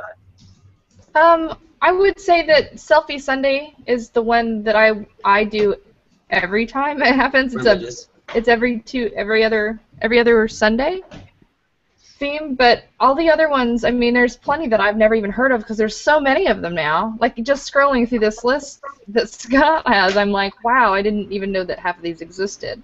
Yeah, there's so many. And then there are several that I know about, and I don't keep up with them every single time, but I'll jump in here or there. I like doing my own thing too. So I don't want to like just post something because there's a theme for it. I want to post what I want to post. So I don't stay up. You're your own woman. The only one that I do every time, if I possibly can, is Selfie Sunday, and it's housed within. It was created by Jeff Smith and Levi Moore, and Jeff brought it into the Art of Self-Portraiture community when we started that. So it's housed in there, and we do that every other week, and so I participate in it every time. It's really Lotus, fun. But I often do Macro Monday, and I do Juan Gonzalez's We Are Parents. Listening to you talk, I mean, we all have a lot going on, but I feel like you just know so many, not just people, but communities and themes and who does what and where to post, and like, does it seem like an awful lot of information in your head, or just you just know it? It's just like you could just rapid fire. I think there's plenty that I'm not aware of. I think I have my own stuff that I stay really aware of, and I think it is a lot of stuff. But I think that I'm the kind of person that's not happy if I don't have tons of stuff to do. I need to feel productive and involved. So I feel really busy. At the same time, I feel like if I cut any of it out, I would just look for something else to keep me busy. Lotus, you have another theme. Don't you have one for Tuesday? Me, personally? Yeah. No, well, you love a Tuesday theme. I just can't remember which one. What's the is it a dirty theme? Is that why you can't remember? What's the Tuesday thing? What starts with a T? Tuesday theme. Which one? What is it? It's not Twins, is it? Twins Tuesday. Yes, it is. That was a joke that I did over the summer, but I only did it on Facebook. I didn't do it on Google Plus. That was that was like your biggest hit. Twins at the Pool Tuesday. Oh, thanks a lot. No, I'm kidding, but I'm saying people like the Twins. All you are really known for is taking pictures of your boobies on Facebook. No, that's not all you're really known for. That was an extra bonus for people following you. That's all. Yes. Well, let me ask you this. And I got reported for it. I got reported. Oh, yeah, I saw that. So, but you knew when you did it that there would be obviously all different angles. People that were like, "Yes, thank God," and people that were like, "Why are you doing that?" And people that are... I do that kind of stuff because I think it's funny. It's just my sense of humor, and so I don't know. I guess there's always people that are going to have a reason to hate you, and it doesn't matter what you do. You can do that kind of stuff, or you can do completely innocent things. And do you think people just didn't? Do people think of you that don't know you as totally sweet and innocent, and then they see your boobs and like, whoa! Like, is that what I don't think anybody who's met me ever thought of me as... people that haven't met you, because there are more people out there that haven't met you than have, as far as your following goes, right? Why would anybody even think about me if they haven't met me? Well, Lotus. Well, okay. I don't know what you mean. Think about, like, if they follow you in your work. Oh, and they think I'm what? Sweet and innocent? No, based on your work, they think that you're. I mean, they don't necessarily think that you're good. I don't know. I don't know what you're asking me. Well, they put you. So I think, like, when people think of photography, like the nudity thing doesn't, like we talked about earlier, doesn't necessarily come into play, and I don't think people are used to seeing those kind of pictures from. That are the funny thing is that you've brought up nudity several times, and I don't really post nude. You don't. You're not nude. It's just suggested. Yeah. I can't wait to see how Matthew digs himself out of this one. I don't need to dig. I could be in the hole. I don't know. You know what, though? I think that I don't spend a whole lot of time thinking about what people think about me. I think I spend more time just creating the art that I want to create and sharing it and kind of sharing my sense of humor. But but you did say you curate specifically, like you're like Google Plus, I post this, like, so you do kind of, in a sense. Oh, no, I share photography mostly is what I was saying, and not like other things. And that, to me, that's more of a content thing. It's not like I'm afraid of what you're going to think of me kind of thing. Okay. Yeah, so. Okay, and for the record, Michael Bonocore hinted at Twins Tuesday. I just knew what he was hinting at. I really didn't know what you were talking about. Me and Michael have similar brains, that's all. Yeah. No, we don't. Best day of the week. Best day of the week. The pool's closed now. Sorry, guys. The pool is closed. That was not a metaphor. Yes, it was. Twins Tuesday is only a summer theme. So is what she's saying. So what are some of the other themes that are like okay, Tuesday, Tree Tuesday, and Wet Wednesday, Thirsty Thursday, Ginger Thursday, Fido Friday, Cat. What? Ginger Thursday? Come You've on. never heard of Ginger Never heard of Ginger Thursday? Thursday? That's like the biggest Google Plus. You like that one, Michael? I gotta go find that. I'm going to look right now. Uh-oh. He's going to be gone from the show. I for like a while. Portrait Tuesday. Portrait Tuesday? Yeah. I wish Mark Rodriguez was here because Mark also does a lot of themes. He does movie mashup Tuesday. He does these amazing. He takes people's faces and pictures and puts them in movies, which is really cool. He does G+ profiling project where people he hasn't done it in a while, where people take like Thomas Hawke's red picture and then they try to imitate the profile picture, and so he'll put them those next are to each cool. other. Yeah, I haven't seen those in a while. Those are fun. Trying to Also like Macro Mondays. the texture blend photography days are good too, but that's an everyday one. I like that theme. There's a bathroom selfie theme. Well, yeah, back to the bathroom selfie. So when Lotus was in New York, she was in the bathroom for a long time, and we were like, oh, I guess they're taking pictures. It was me and Vivian, and then they were like, what happened? And so Deshawn came down to find out if we had just left or if we were still in the bathroom. And we were down there, and we had just met this random guy named Sean, who he went to the bathroom and he came out and he was like, what are you guys doing? We're like, oh, we were just taking bathroom selfies, and he was like, wow, what is that? And so we explained it to him, and he's like, would you come in the bathroom with me and do a bathroom selfie with me? And right around that time, Deshawn had come down to see where we were, and so we're like, let's all go do a bathroom selfie with this stranger we just met. It'll be awesome. So that was fun. Yeah, why not? I'm not going to say that while I was in a bar over the summer, Michael Bonocore might have gone to the bathroom with a few photographers. Is that a thing, photographers? Did I make that up, or that? Yeah, you did. Sweet. Do you like it? No, not so much. It's great. I'm going to have a shirt made. If you have a shirt made, I'll name my kid after you. Maybe I shouldn't do that. Let's not go that far. I'm far away from having a kid, so you don't have to worry about it. There's actually a restraining order. Is there a restraining order? Uh-oh. What is Michael Bonocore sharing? Oh, there it is. There's one I meant. There's me and Rachel. So what you can't see is the bottom half. Oh, yes, I love this one. That's from New York as well, and we were with Deshawn that night. This is great. Rachel Tyne is an awesome photographer, does amazing work, a lot of awesome self-portrait type stuff. And this was the first time I met her this weekend in New York back in July. And look at my hair. So Kelly Seeger Kim had stolen my hat and left and went home, and she still has it to this day. There's another photographer. Kim's like that. You gotta watch her. I know, you gotta watch her. She's a klepto? She's wily. So she left with my hat. My hair was long. It was scraggly. It was summer. It was like 100 degrees with 100% humidity. And we had done the photo walk all day that day. And we had just done the photo walk all day. So I'm sweating my ass off. And we're drunk. It's like 3 a.m. in a bar. And I go to Rachel. I look at Rachel, and she's like, oh, I'm about to leave. And I go, follow me to the bathroom. And she goes, what? And I go, follow me. And this is like a grungy dive bar. Like, this is not even like, nowhere near nice. And so, sure enough, she's like giving me this weird look, and she's creeped out, and I'm like, no, come with me, Rachel, to the women's room. And she's like, ugh.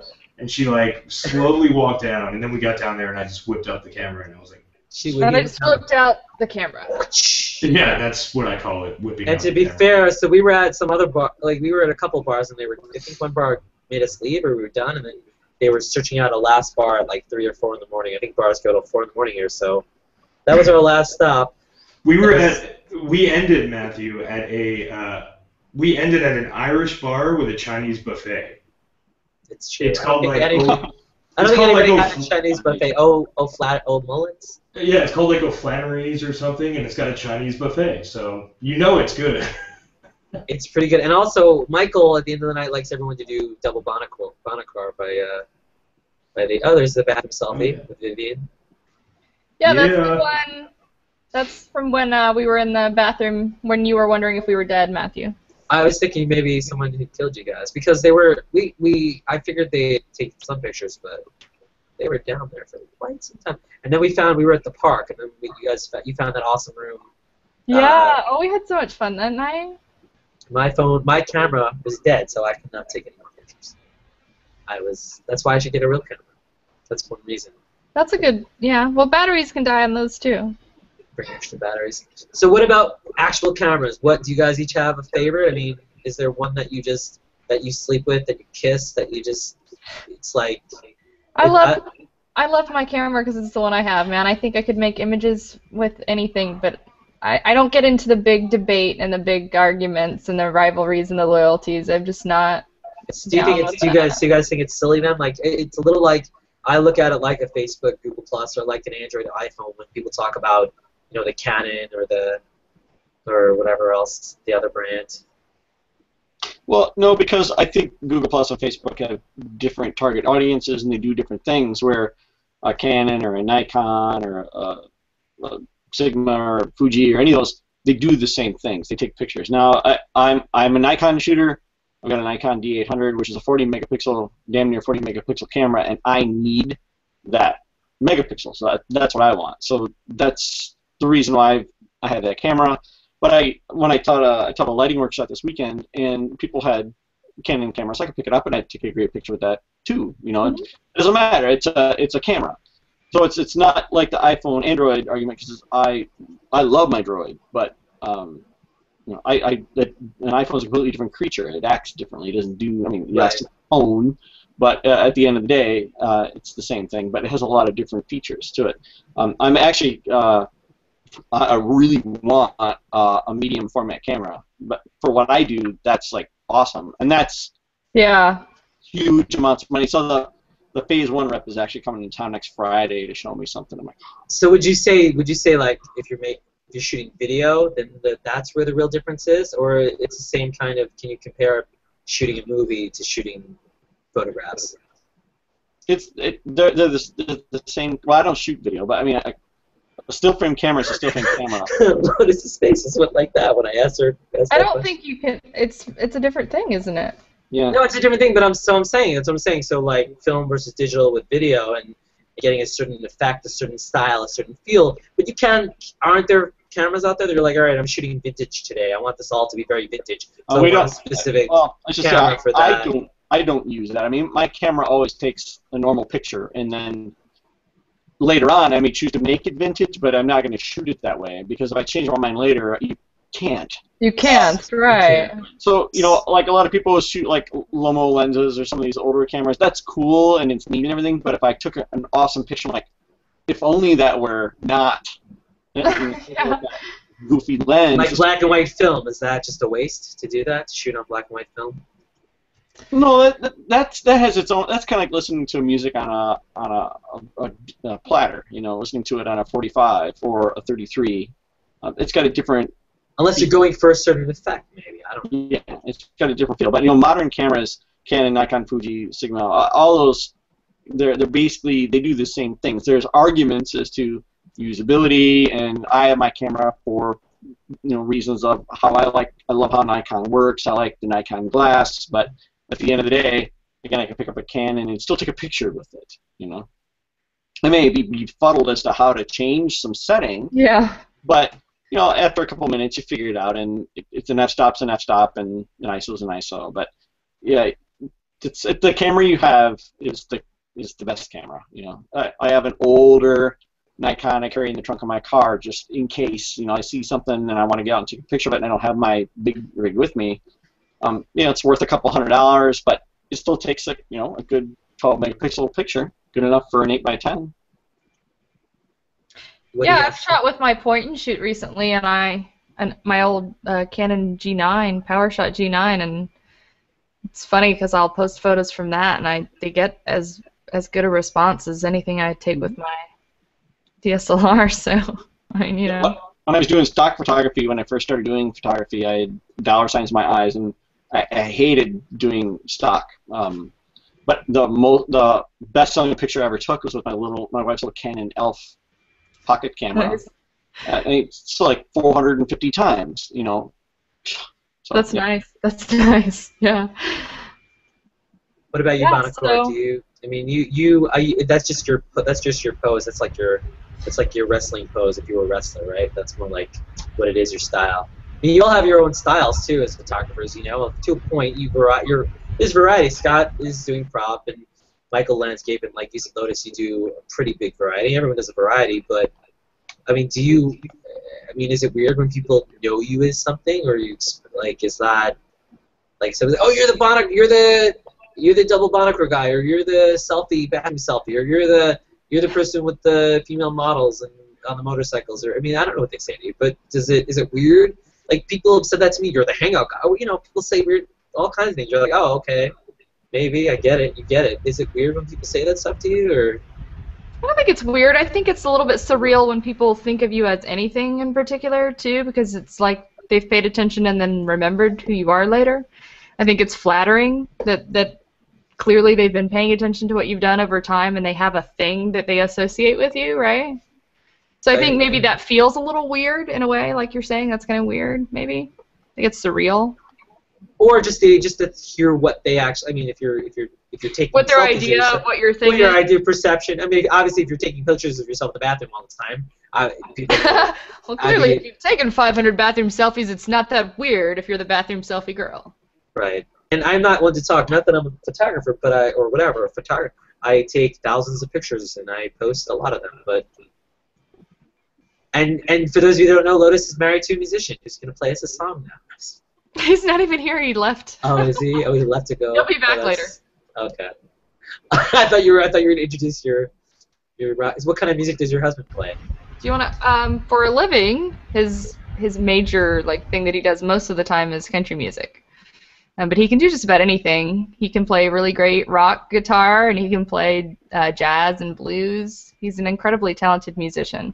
He's one of those people who's definitely doing for a living what he was meant to do. He's this lucky guy who had a talent who, even without practicing, it's kind of just there kind of thing, you know? And he's lucky that he's able to make money doing what his thing is.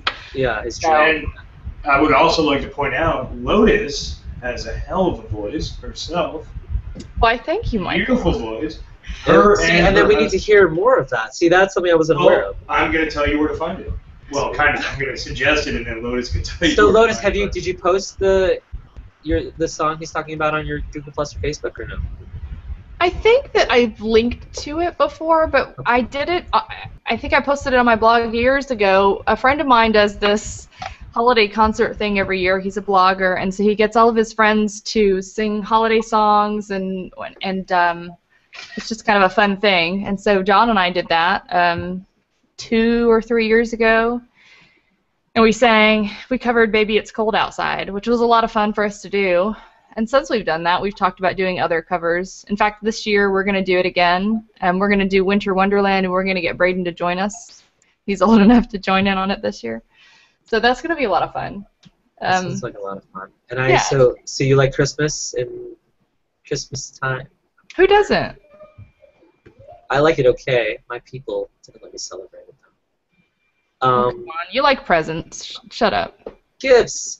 What about music plays a big part of photography for you guys, right? Do you guys, when you're shooting or when you're editing, is there music that inspires you or that you must listen to when you're doing either one or not really? Pink Floyd. Pink Floyd. You're like the guy in the back of the concert. Pink Floyd! Freebird! Freebird! Stairway! Denied! Watchtower! Yeah. I listen to music a lot when I'm processing photos. Does it affect the way you process, or? Oh, it totally does. Music affects my mood entirely, definitely, and my mood affects the way I process something, what I'm thinking about. It affects the work, I think. But then also, I will choose the music that also matches the mood I'm in, so it's kind of a two-way. And Michael does the Pink Floyd, and Scott, what about you? Sometimes you put music on when you're shooting in the studio?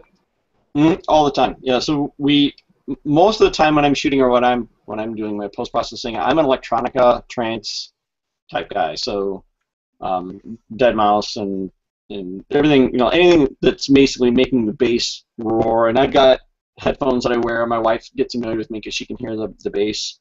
But in the studio, same thing. We put on trance and just turn up the volume and let it go. And I think that energy helps the shoots a lot. And then when I'm doing post-processing, sometimes it's that or it's the extreme opposite. I'll put classical on. And so anything between electronica and classical. I tend to not like words when I'm doing my post-processing. I don't want to focus on the song. I don't want to sing along to the song. I just want music. So I tend to like that. Words are bad. I like that when I'm writing, but it's really... I'm sorry, Scott, what did you say?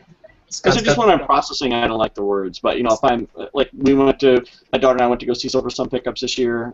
So we have, Milwaukee has one of the largest music festivals. It is actually the largest music festival in the world. They've got like 20 some odd stages, and it goes for 11 days. So you go in, and you can walk out seeing, 40 different acts that day. And it runs for 11 days. So we went to see like Silver Sun Pickups and some of the other groups that I like. I like alternative rock, so I've gotten her into some of that.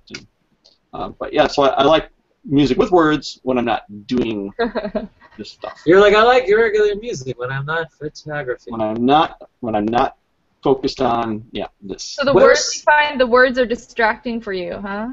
I think so. Yeah. I find I'm distracted by them when I'm writing, but not so much when I'm processing. So that's an interesting thing to hear. Interesting. Well, the Bonocore, you've got Pink Floyd. So Pink Floyd, if you got the Dark Side of the Moon on, you have plenty of time without words going on. Oh yeah. Plenty of time. Yeah, no, more than Pink Floyd. I'm just a classic rock guy in general, but I usually do a lot of my processing late at night. I'm here at Smugmug working all day, and I actually sleep on this couch behind me every so often. That explains a lot. Yeah. But when I'm home and I'm editing photos, it's usually late at night, so I'm not, really in the mood. I like, a lot of harder rock too, but I'm not really in the mood for, something hard. I'm in the mood for something quiet. That's what she said. Slow. And that's what she said. I was thinking that, but I was hoping Lotus would. Yeah. This has filled a void for me tonight. I'm always good for it. Yeah, That's so I'll throw on some good soft Floyd and get cranking. Cool. Well, we still have, believe it or not, there's still a lot of people watching us. What? Yes. Who the hell would be watching this? There's at least 11 people watching, which is more than 5. I'm gonna go open the questions. So my mother, my brother, 4 cousins. You have that big a family? Yeah. San Francisco? So what's it like? So talk about your individual cities. Like what's the photography culture like, and the drink and click culture like, and There's a really vibrant photography community here in Austin. I was actually thrilled to start kind of finding out about that once I was in touch with more of them over social media. Not just, Drink and Click has been really great, and we have a really excellent group of regulars in that, but there are also other camera and photography clubs around town. There's one on campus. There's a lot of students here, so it's a campus town as well. There's no lack of photographers to get together with in town. It's really nice. And there's a lot of really great stuff to shoot around here. So, but yeah, the photography community in town is really nice. It's vibrant. What are you going to say, Scott? Oh, Milwaukee's great. It's the big city that feels like a little city. We've got a really vibrant photography community around here as well. They do a lot of get-togethers and photo walks and things like that. I'm not that close to downtown. I'm probably about a 40-45-minute drive away. I live in a very northwest suburb, and we do some local stuff here. Like we have 2 basilicas in Wisconsin. I think we're the only state that has 2 basilicas, and it's huge, and it's in the middle of nowhere, way out in the country, way up on a really tall hill. So oftentimes there's a lot of photo walks that go out there, especially in the fall right now, and the color's beautiful, and it's just giant steeples out in the middle of nowhere. So that's kind of a destination. It's called Holy Hill. There's a couple of things, but when all the leaves are off the trees in the wintertime, I can see the spires from the house, and so it's close enough, but yet, well, we're spoiled with fall foliage here in New York, upstate New York, and the Northeast, Boston, and Connecticut. They fall foliage is amazing. So, aside, yeah, it's pretty cool. Do you? Do you have a? Well, Matt buttoned up his shirt. Okay, I just noticed that. No, that's a request for you to it's button like, up. What? What am I showing here? Maybe your T-shirt is too close to flesh color, and they think I'm naked. There's hair.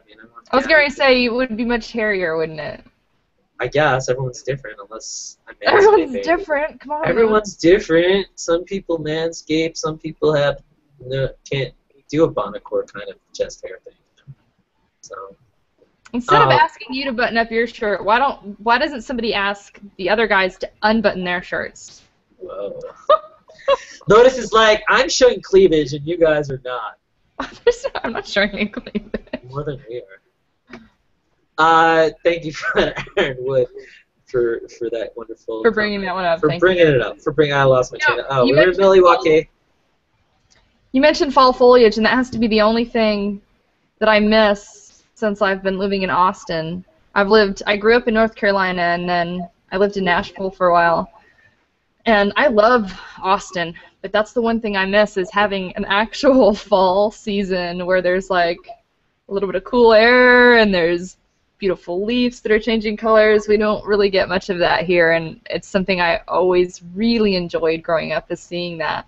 My brother and I, as children, even had this really silly ritual called leaf dance, where we'd go out in the yard and the leaves would fall and we would chase them. So there's like a really good childhood memory, and we don't get to do like raking up piles of leaves and stuff here, so I really miss that.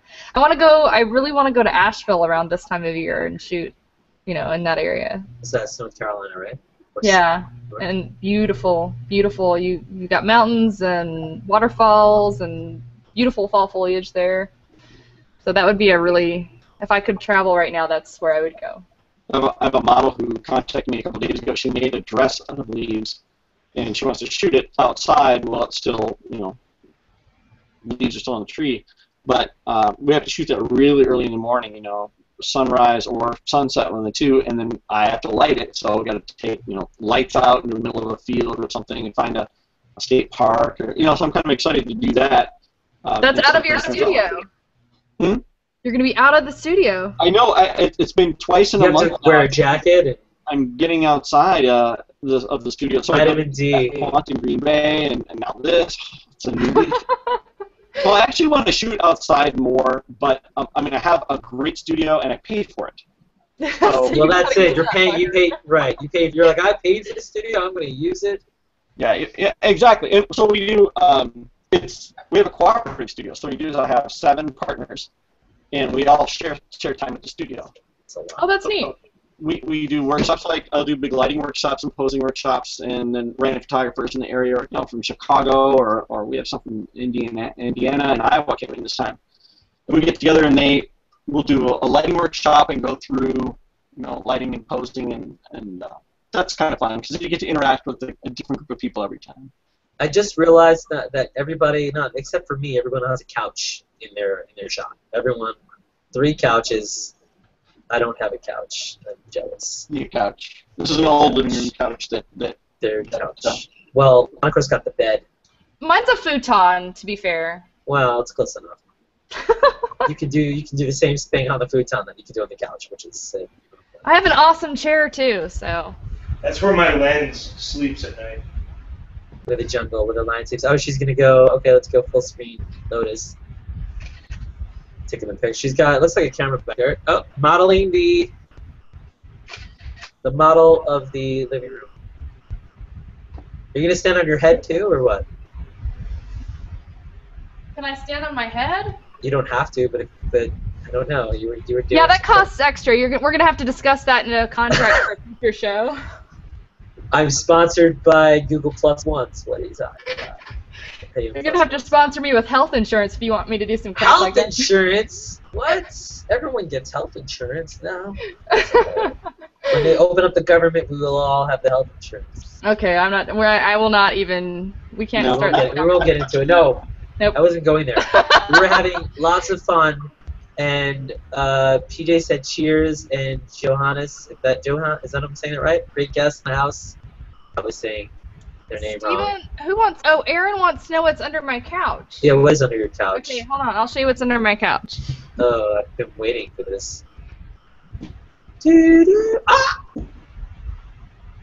Just gonna pull out some fingers. I was right. There's the horse head. Oh. You need a picture of that one. It's my prop box. I have a whole bunch of props and all kinds of wacky stuff in there. Oh, you were too late. I took one, didn't I? That one. So yeah, this is my. I haven't shot with this yet, but this is my unicorn mask. Nice. So we used to have an Iron Editor thing on G Plus with Scott Jarvie, and every week we'd get together and you had 1 hour to edit 7 photos. And at Oh, the I end of remember that. yeah, and that was great. We used to do it all the time. And then we had, so I love those classes. And then we had some with Daniel Banyas we did, like a painting 101 or digital painting and things like this. And we had a contest. I forget what the contest was, but and it was with I believe it was the painting one, where you would win a horse head from Amazon once. That would be a really kind of cool thing to do. Or maybe some of these, like the surreal portrait one, or some of those other. You just have to be careful of the giveaways, but. Well, so no, you win the horse head, but the next month you gotta mail it to whoever won the next one. Yes. Pay it forward. Actually, I can't remember. I think it might have been Alexis Coram that I said I had shown it to her, and she was like, "Oh, you gotta send that to me." And then we were actually kind of joking about something like that, like the traveling unicorn. Aaron Wood said stuff of nightmares. Sorry, Aaron Wood. Ricardo Williams has a cool project, the traveling shirt, where they've been doing that. They've been doing self-portraits with the shirt and passing it on to the next person, so that's kind of cool. Those are fun. That is cool. I didn't even know that I knew it existed with artwork, but I didn't know it existed with photography props. Oh, yeah, totally. That's really cool. Michael, do you have any props getting mailed to you lately, or anything that you can talk about on air? Yeah. You can talk. Any girls sending you any? No. Do you have Michael? A lot of girls out there dig you. Do you have a big girl fan base? Or you? Lotus, do a lot of girls dig me? Who gave you this information? I don't know. I saw it with my own eyes. Set your watch photo to. Yeah, probably about 7. Yeah. 7. That's a large fan base. Still the number of people that's watching the show, by the way. No. Oh, perfect. I got all 7 here. They're all here. Actually, there's a bonus too. Tim Barber's watching from Durham. Hey, Tim Barber. North Carolina. Oh, and he asked I grew up in eastern North Carolina near Greenville, and then I went to graduate school in Winston-Salem. You're like, you're like regretting that. I regretted what? Getting my graduate degree? No, I'm just kidding, just because it costs money. Yeah, no, I do regret the student loans I took out for that. Yeah. Student loans! Yeah. Another topic we will not get into. No. Will Lotus be at South by South? Aaron Wood is the couch to South. You think I'm a fan? Aaron Wood. Oh my God. Be at South by Southwest. It was really fun this past year at South by Southwest. I got to shoot South by Southwest for Flickr. That was really great. Will I be there next year? Probably. Yeah. So how did that? Did they just contact you and be like, "We like your stuff. Shoot South by Southwest"? Yeah. Would you like to do this? And I was like, hell yeah. Hell yeah! Did you meet a lot of people from Google Plus South by Southwest? I hung out with more people from Google Plus at South by Southwest, not this year, but the year before. They did a big thing, and they had like a whole street with different houses that were just Google Plus houses, and they did a really big thing that year. But I didn't see as many people from Google Plus here at this South by Southwest, the recent one. But it's in town, so I mean, I was talking to somebody from Austin today. They were saying that Austin originally was not meant to be like accommodate so many freaking people, and now there's like tons of skyscrapers and condominiums. Is it growing at such a fast rate? Is South by Southwest, Austin City Limits, is it impossible to maneuver your way? Oh yeah, it totally makes everything crazy for a while, and I think there are definitely the haters who just hate the time during which South by Southwest is going on because it makes all kinds of traffic snafus and stuff like that. But whatever. It makes things fun. It makes things different. I like things like that. Not like Michael, who is petrified to walk out of his apartment into the alley with the sourdough bread that he has to pass by and not eat every day. Is that a fact? I don't know. Tell us something about San Francisco we don't know. Like everyone's like, yeah, San Francisco has got the bridges and the hills and the tech is like south. And what don't we know about San Francisco? We need a San Francisco pro tip. Yeah, we need something. City expert. Don't lock your car in a garage. Yeah. Actually, that is a good tip. Don't lock your car. I'm serious. Don't keep anything valuable in there, and don't lock it. That way you give them the opportunity to go through your stuff, find that you don't have anything worth stealing, and then you save yourself $200 on replacing a window. Is that the window that I smashed my head into? Is Yes. this the same one? Okay, so I probably weakened it ahead of time. Yeah. Tell us why you Thanks. did that again. Was it I thought- soberness or? We were driving down Lombard Street when I did that, and I was like, yay, and I wanted to put my head out the window. Yes. And I thought it was Yeah. open, and I was going for it with gusto. And I just smacked my head into the window really hard. And yet and San Francisco is like a windy city, and you could This not. may- and you were Mayor. like, oh my god, did you break it? Did you This break the mayor- window or your My head? head. What was he more concerned about it? Oh, the window for sure.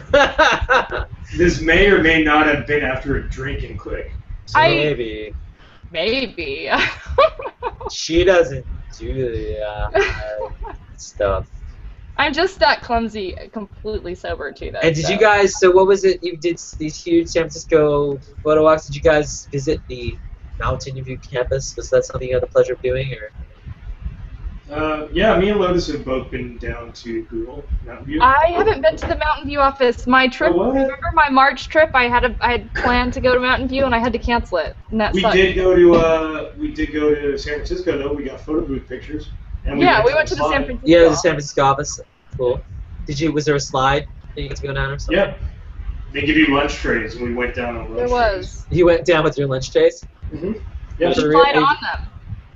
Yeah. After you eat, though? You eat first and then you slide No, down? honey, it's like a sled. Oh, okay. Different tray. No, I got that it was a sled. I was trying to... Why don't you just button your shirt up? What?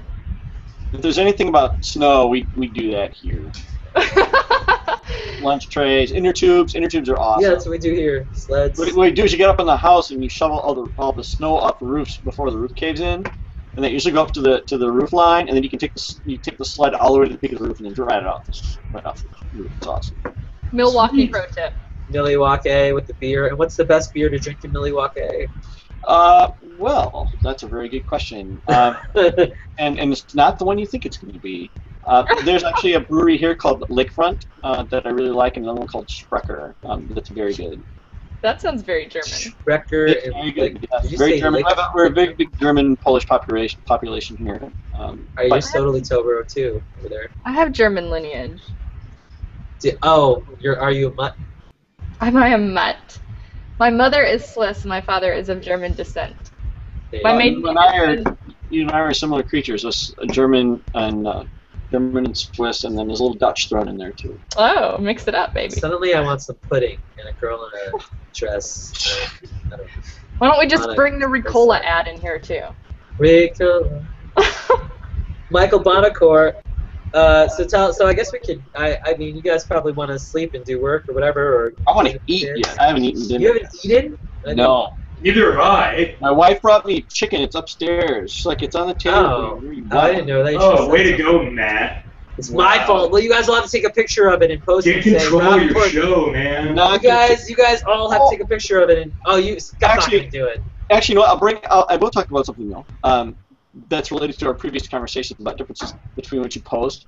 So my wife used to make me lunch every day, and she'd bring the lunch down to my office here, and it would be like an amazing thing. I'd take a picture of it, and I'd post it on Facebook, and it was always a crappy cell phone picture. By rule, she goes, you can't light it. You got to put it in your window if you want to, but you cannot light it. Just take a picture of it. So every day I would post a picture, and so I started calling her Wonder Wife. So everyone's like, oh, Wonder Wife made you lunch or something like that line. And then about January, February, I decided I want to get in shape. So I went from a size 40 waist to like a size 28. And it was Hey, congratulations. What? How did you do? That's crazy. How long did you get from 40 to 28? That's like, actually dropping the weight didn't take me more than, say, a month and a half. Wow. And it was diet. wait, you're saying you lost 12 waist sizes in a month and a half? Something like that. How is that? Yeah, it was probably about five pounds a week of Did fat. you stop eating? No, actually the exact opposite. If you stop eating, then you go on this big roller coaster. Right. No, it was actually eating a very specific diet, and it was a lot of chicken, grapefruit, broccoli. I mean, all the stuff you think would be healthy. Basically, it was a clean diet. You just Yeah. stopped eating bread? Yeah, I could eat sourdough, but I can only have them every other day because, no sugar of any kind in any form, any day. So that means no milk. Anyway, I don't want to get into the diet thing. No, Yeah, but so- in fact, I'm just saying, like, most people lose a lot of weight, but do you lose 12 waist sizes in a month and a half? But I That's weigh not- more now than I did then. He changed his body composition. Right. I'm much more muscular now. I can do like 14 pull-ups. I mean, I'm like the Right, best right. I've been in my life. No, I get people losing like 2 or 3 weight sizes, but you lost 12. Okay, that's good for But you. it was my goal was to change my body shape. So I hired. It was already in your makeup to have that. Yeah. So I hired a trainer and I said I want to look like this, and he says, well, as long as you eat what I tell you to eat exactly. Oh, you didn't tell that. You didn't give me. You didn't know you had the pro with you. Oh yeah. No, I'm 45. I'm like I don't want to weigh like this anymore. Oh, I know you're 45. There you go. I don't want to continue to be big. And I just found out I was actually a year older than Bonocore, and I was like, what? It's weird, right? Anyway, so I was taking pictures and posting them on Facebook, but I never put them on Google Plus. And then when I started this diet, my wife's like, no, I'm not making lunch anymore because it's too freaking complex. So she didn't want to do your special diet. Yeah, but when I go to these shoots, like I'll go to Green Bay and they'll be like, I shoot with 200, 300 models up there, and they'll be like, oh, where's Wonder Wife? You should have brought Wonder Wife. So they all remember her lunches. But you're talking about a difference between Facebook and Google Plus. That's the big one there. It's the little interactive things like that I'll post on Facebook, but they don't go on Google Plus. Yeah. Mostly because it's stupid. Because of that, yeah. Bonocore. Yeah, my wife's a background picture of my phone. How's that? Well, oh, Wonder Wife. That's your wife? Yeah. Yeah, I'll show you. What? Wait, that's your wife? That's What was like. that again? What? Yeah. Would be hot? What? She can be, but we don't. Picture. She was in a model. She was modeling in that picture, right? Yeah, and she's Wasn't not it just like a picture of like her in regular clothes? Took her to the studio, and I said, so she loved it because she thought it was like. Can you hold it up again so we take a picture? Hang It's on, a I want great to photo, find the actual picture here. Oh, Let's get a screen share it. Yeah, that's a good idea. No, I'm not saying he can't have a hot wife. I just didn't ever. The picture. Hey, I can't have. No, you guys are both like, that's your wife? Yeah, oh yeah. Whatever. That's Lotus Carroll. Shut up. She told me to shut up. I'm gonna never watch this. I'm gonna tell Alan Shapiro to come punch you. Alan Shapiro. So when I met Alan Shapiro, I think it's when I met Lotus too, and he was always like, "So you're that guy." You're that I love guy. Alan so much. Alan just makes Awesome. faces. No, he's great. Oh, there she is. There's more revealing. Oh, you showed me that on our show, yeah. Brown chicken, brown cow. That's your wife? That's the name of this show. Oh, he took a good photo. That's your wife? That's really nice, Scott. Scott's like, yes, it is. I haven't seen this. Absolutely. Did you post? You posted this? Yeah, I missed every so often it makes its turns on Google Plus. So did you how was it like directing your wife? So she goes, well, first of all, whenever I shoot, there's usually a group of people. So there's hair, there's makeup, there's oftentimes a wardrobe person. It's not just me. So it's you have a completely different mindset. As I talked about earlier, when you're in the studio, it's business, and it's basically business. You're there to make that picture. Here's another one. Nice. Waiting for the focus. Yeah, that's the one that's on the phone, right?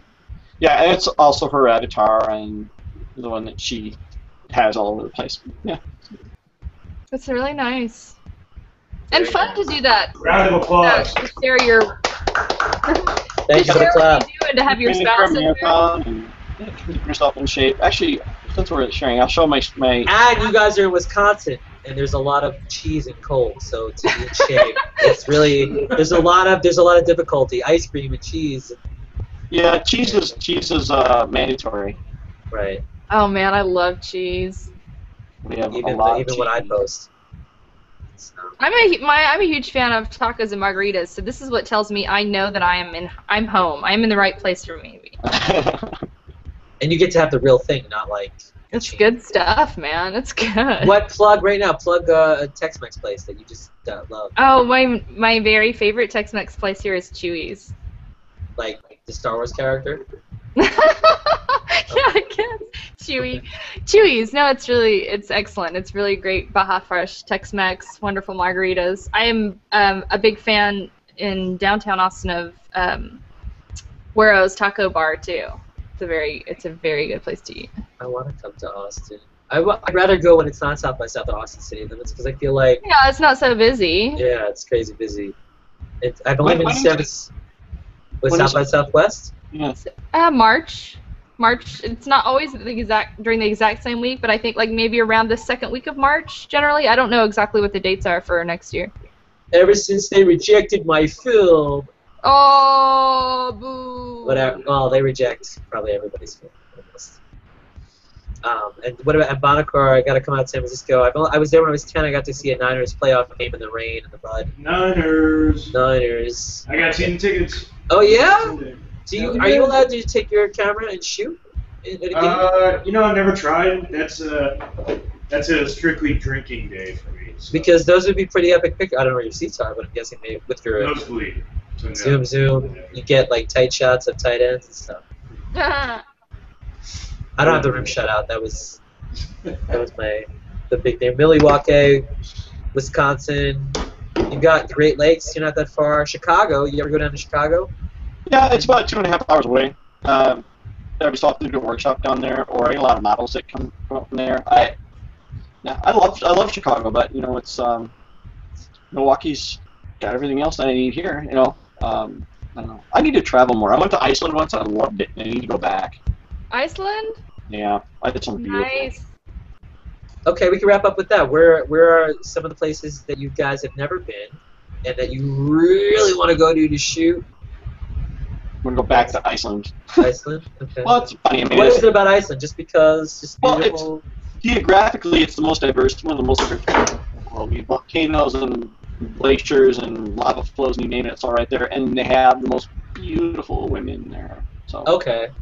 Says the guy with the most beautiful wife. Okay. Well, you know, I shoot women, so I have an iPhone. Yeah. Oh, you meant beautiful because to shoot them, not because just to. Oh yeah, I'm married. I'm happily married. No, I'm not. I don't mean it like that. I'm just saying, you know, the way you said it. Yeah, you did. What? So somebody posted earlier a question about where do I find models or whatever. I'm actually pretty daring. I'll find a pretty girl and hand them a card. So. That's good. And the response rate's actually pretty good. I think mostly because they can go to my website and check it out and whatever. And I'm not a Smugmug user. Not yet. No. I am actually a Zenfolio guy. I was going to say, I bet you $1 million if he's not Smugmug, he's Zenfolio. Is that the other one? And I have my reasons for doing that is I support a license method for the models to get their pictures that Smugmug doesn't support. Oh. So that's the reason. Will Smugmug possibly? Well, I guess you can't comment on that, Michael. But do you have any comments on what he just said? Well, I don't even know what he's referring to, but I'll take that up with him offline because we might be doing it. He just doesn't know. That's true. Yeah, I was a Smugmug user for a while, and yeah, Smugmug is Zenfolio. And Mike was showing us a picture, beautiful one at that. That's Iceland. If only you had more tabs open, your computer would run. Is that where you want to go back to again? Is that what you're saying? Yeah, I want to go back to every single place. Every single place. But what about a place you've never been to that you're dying to go to? To all of them again. Oh man. Peru? What? I'm just throwing random places at you. Oh man. I mean everywhere. You've been to Australia? No, not Australia. That's on my list. New Zealand. New Zealand. Go to the trade on in New Zealand. Wait, you went all the way to New Zealand? Go to Queensland. It didn't make it to Australia? No, I did not go to New Zealand. Oh, you didn't go there either. I would love to go. Yeah. Yeah. Yeah, and then I would say India and Thailand, but I'm hitting that. Going. And then I don't know. I mean, there's Patagonia. There's a lot of like really remote. I really want to go to North Korea, to be honest with you. North Korea. Yeah, I mean, not obviously. I don't believe in their craziness, but. What do you guys think? So do you think like photojournalism as far as political? It'd be amazing for photojournalism. Yeah. I've seen a couple pictures that came from North Korea, like giant piles of red chilies, like piled in the streets. They use those to make a lot of the food that they eat, and it's just an amazing, just huge pile of chilies, and you get just desolation everywhere else. Very unique place, I think, to take pictures. Yeah, there's a guy who I actually found. He's a Smugmug user, and he's active on our forums, and he works for a organization out of the Netherlands. He's from the Netherlands. Yeah, he goes to North Korea a couple times a year for humanitarian missions. And his photos are just incredible. I mean, just raw photo document, photojournalism, documentary.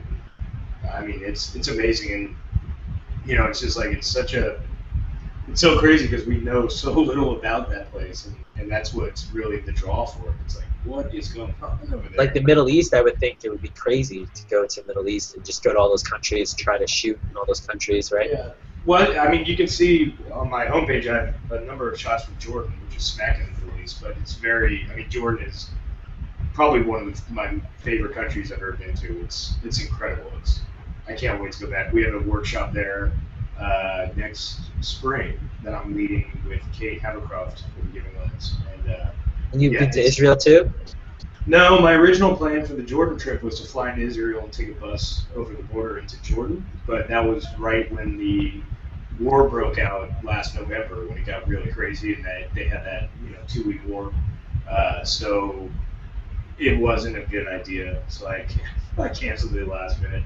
Right. I would think to have that camera out in certain countries could be really scary as far as people seeing you take pictures of stuff, right? No, I mean, have that issue. When I go out, I mean, the biggest I have is the 70 to 200, so it's not ridiculously big. Cool. Lots of tales. And Lotus, you said Australia. Where I'd else? like to go to Australia. I also really would like to visit Alaska. Oh, yeah. Yes. Alaska's beautiful. Oh, look who showed up. The man, he's going to come in just in time to tell us where he wants to travel. We were going to wrap up, and you showed up. What's up, Mark? I just got back from Alaska, Lotus. I'll have to share the... Is Godriguez. What happened to you, man? I shoot people with my cannon. What, did you have a child issue? He doesn't want to talk to us. Okay. He's muted. You're muted, buddy. It was the Lightning Home. Sorry, it was the Lightning Home opener tonight, and I didn't know that. You never. I sent you a message actually. I didn't get it. Oh. Yeah. My bad. How did they win?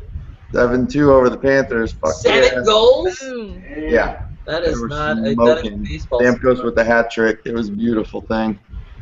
Yeah, it was a good game.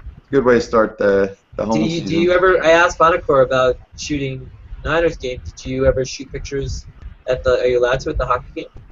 No, I've taken my camera a couple times in the past, but it's more of a pain in the ass if you can't get really right down on the ice. But yeah, they don't like you bringing in the big lenses unless you got passes, so that doesn't work either.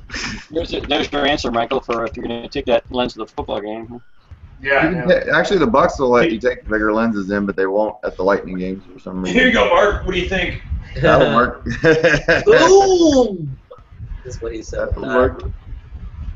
Boom. That'll work. So you want to go to Alaska, and all I can think about is Breaking Bad. Thank you for that. Yeah, I have a bunch of Alaska photos. I should sort through those and post a few. We just went on a cruise there last fall. I'm jealous. Not of the cruise though, because I'm not really I don't really crave a cruise, but I do want to go to Alaska. Well, you get so many destinations. You go to sleep, you wake up, you're something. Yeah. Now we're all together. We can picture together. Wait, one more. Wait, I'm taking a bunch. There. Taking a bunch? Oh. One more. There we go. I don't have it. Oh, wait. Okay, I didn't know we were doing that. Okay. Sorry. Wait. Oh, wait. Everyone's. Hold on. I gotta get everyone's different size. Everyone's like watching. It's like, what? So while you're holding your phones and your pose, Mark, where would you love to travel to? Mine's a lot harder to hold, bro. Prague. Michael, you said you missed your workout. I'm helping you out here, buddy. Mark, you'll love Prague. It's amazing. Yeah. Yeah, that's one place I've always wanted. You want to go to Prague? Okay. Prague. And this so, is my thermos, by the way. It's not official. And before we wrap up, Mark, we talked about themes. We talked about locations. You can go back and watch it. There's Lotus's servant or husband or whatever she calls him. Manslave. The rock star. What does it say on his shirt? What is it? Never and say hi.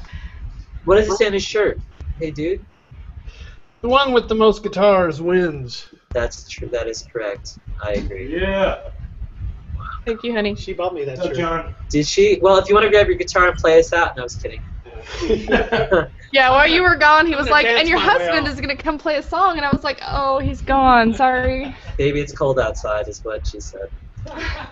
So and Mark, so movie Mashup Tuesday. Have you meshed? You meshed me up. Have you meshed you meshed Lotus up, right? Or no? That's Lotus. I haven't. Michael and Scott, I haven't yet. They're on the. I'm waiting, man. You're on the hit list. I want another mashing. They're on the. Not till he does me, Lotus. He wants to be done first. Is it? Whoa! Picture. Lotus. Oh, really? I put her in Sin City. She's got a grin in this one. That's First one was the grimace. Yeah. Scowl. So Florida photo walk life before we that's where you are. Did you go on photo walks in Florida and shoot the fine beaches and oceans and selfies? You do as many selfies almost as me and Lotus, or Lotus. That's Mark is one of the amazing and wonderful moderators of the self-portraiture community. yeah. Trying to make it a great thing. It's a tough job. Trust me. Did you partake in many of a beverage at the Tampa Bay game? Is that correct to say? Actually. Okay. Way overpriced, but I still had a few. I couldn't tell at all. So I'm just saying. No, this is Mark's baseline. Don't joke. Yeah. Oh, and Mark is a rock star too. Former rock star. Never a former, but always a rock musical star. sense, I guess. I don't know. No, you're a rock star with music too. You did all that stuff. You did the cow stuff, and Did the cow. So okay, I keep promising to wrap up, Lotus. Like, can you wrap up? I want to spend time with my family and my rock star husband who wants to rock star. So you all know each other's work a little bit. Is there anything that stands out from each other's work that you want to, like style or surprises or anything that What do you mean? I know everybody's work who's in this hangout very well, but I don't understand your question. What do you admire about their work specific? Is there anything specific that you that stands out or that you think of with them, or that gives you a Michael boner? It gives me a Michael boner? Yeah. Well, I think all of you guys have a style of their own, and they all have really high quality content, and they consistently post and try new things. I think I really admire that. Thumbs up. I agree, Mike. Mark. Can totally agree with that. I love Scott. I love your processing. Every time I try and just go through it and just it's amazing every time. He loves your essence, bitch. I love it. He loves your essence, bitch. He loves it. Yeah, it's just flawless. I mean, it's just awesome. So. I really enjoy your movie posters. I mean and your selfies are. Like that whole Spawn thing was just. Yeah, that was a labor of love. Yeah, and he showed us the process of him doing that. It's crazy. Yeah, and I love the behind the scenes of that too. You know, that was just a great thing. But yeah, your movie posters are stellar. Actually, just really incredible. Thank you. Put the Bonocore on the spot. You're like, I love Twins Tuesday. Pretty much. Pretty much. That sums it up. Whoa, wait, a picture. That was a classic. Well, thanks for joining me. I hope you guys had fun. That's what it is. I mean, it's just fun to just hang out and chill and come up with some questions. But the hangout format is one people are still playing with. And the whole, this is this person and they do this and they do that, and to go through, I don't know. I try to think about if people were listening to it instead of watching it, and not have dead air, and just constantly have chatter. And a lot of my favorite podcasts always do that. I like the comedy podcasts, So thanks for joining me. We're doing New York City Herald 3 at the end of the month. If you want to fly out, Michael Bonocore, and give us Smugmug t-shirts, we're doing a photo walk. Sally, I don't know if you know Sally Morales. She's going to lead this photo walk. Wait. It's literally the first Saturday in November. November 2nd. I'm Smugmug and myself. Is that right? Smugmug and myself are leading a photo walk there October 24th. In New York? New York City, baby. I'll be back. Then I'll have to be there. I'll be making the announcement in a couple days. Oh, well, you just kind of did. Nobody's watching. What? 8 people?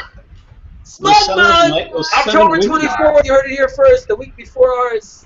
We're going to go to that one. You guys ever make it to Milwaukee from one of these things, holler. I mean, We would love to. In fact, one of my dreams is to do a hurl around the world and be able to, have a Winnebago or something where we can all just pile in and drop people off and do drink and somebody photography and. Wasn't there a group of people? Let's say Moritz and some of those other folks did that, like over in Europe. They went from country to country. Did they? Yeah. I did And they not. would stay at different people's houses, so whoever was along the Hurl would just stay at their Well, I'm house. talking about we get like a Holiday Inn or someone to sponsor so we can crash somewhere. You know, it's the Holiday Inn tour of Smugmug. Rappaport does not brave it. Well, wave when you fly over, anyway. We need an airline sponsor. We need a hotel sponsor. We need someone to drive the bus. We need internet on the bus. We need photography. Smugmug is going to do that. I mean, we need stuff. Let's get Hasselblatt Phase 1 to sponsor us. We need Vic and Dotra to smile. Just send us pictures of him smiling. Yeah. He's got the best smile, He does, right?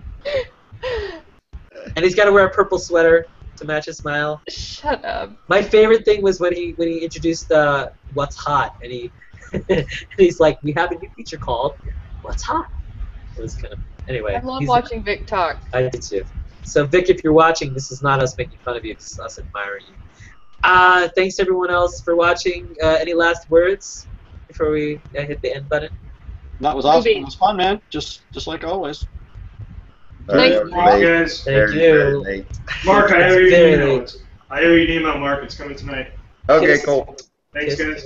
All right. Bye. Good night. Later.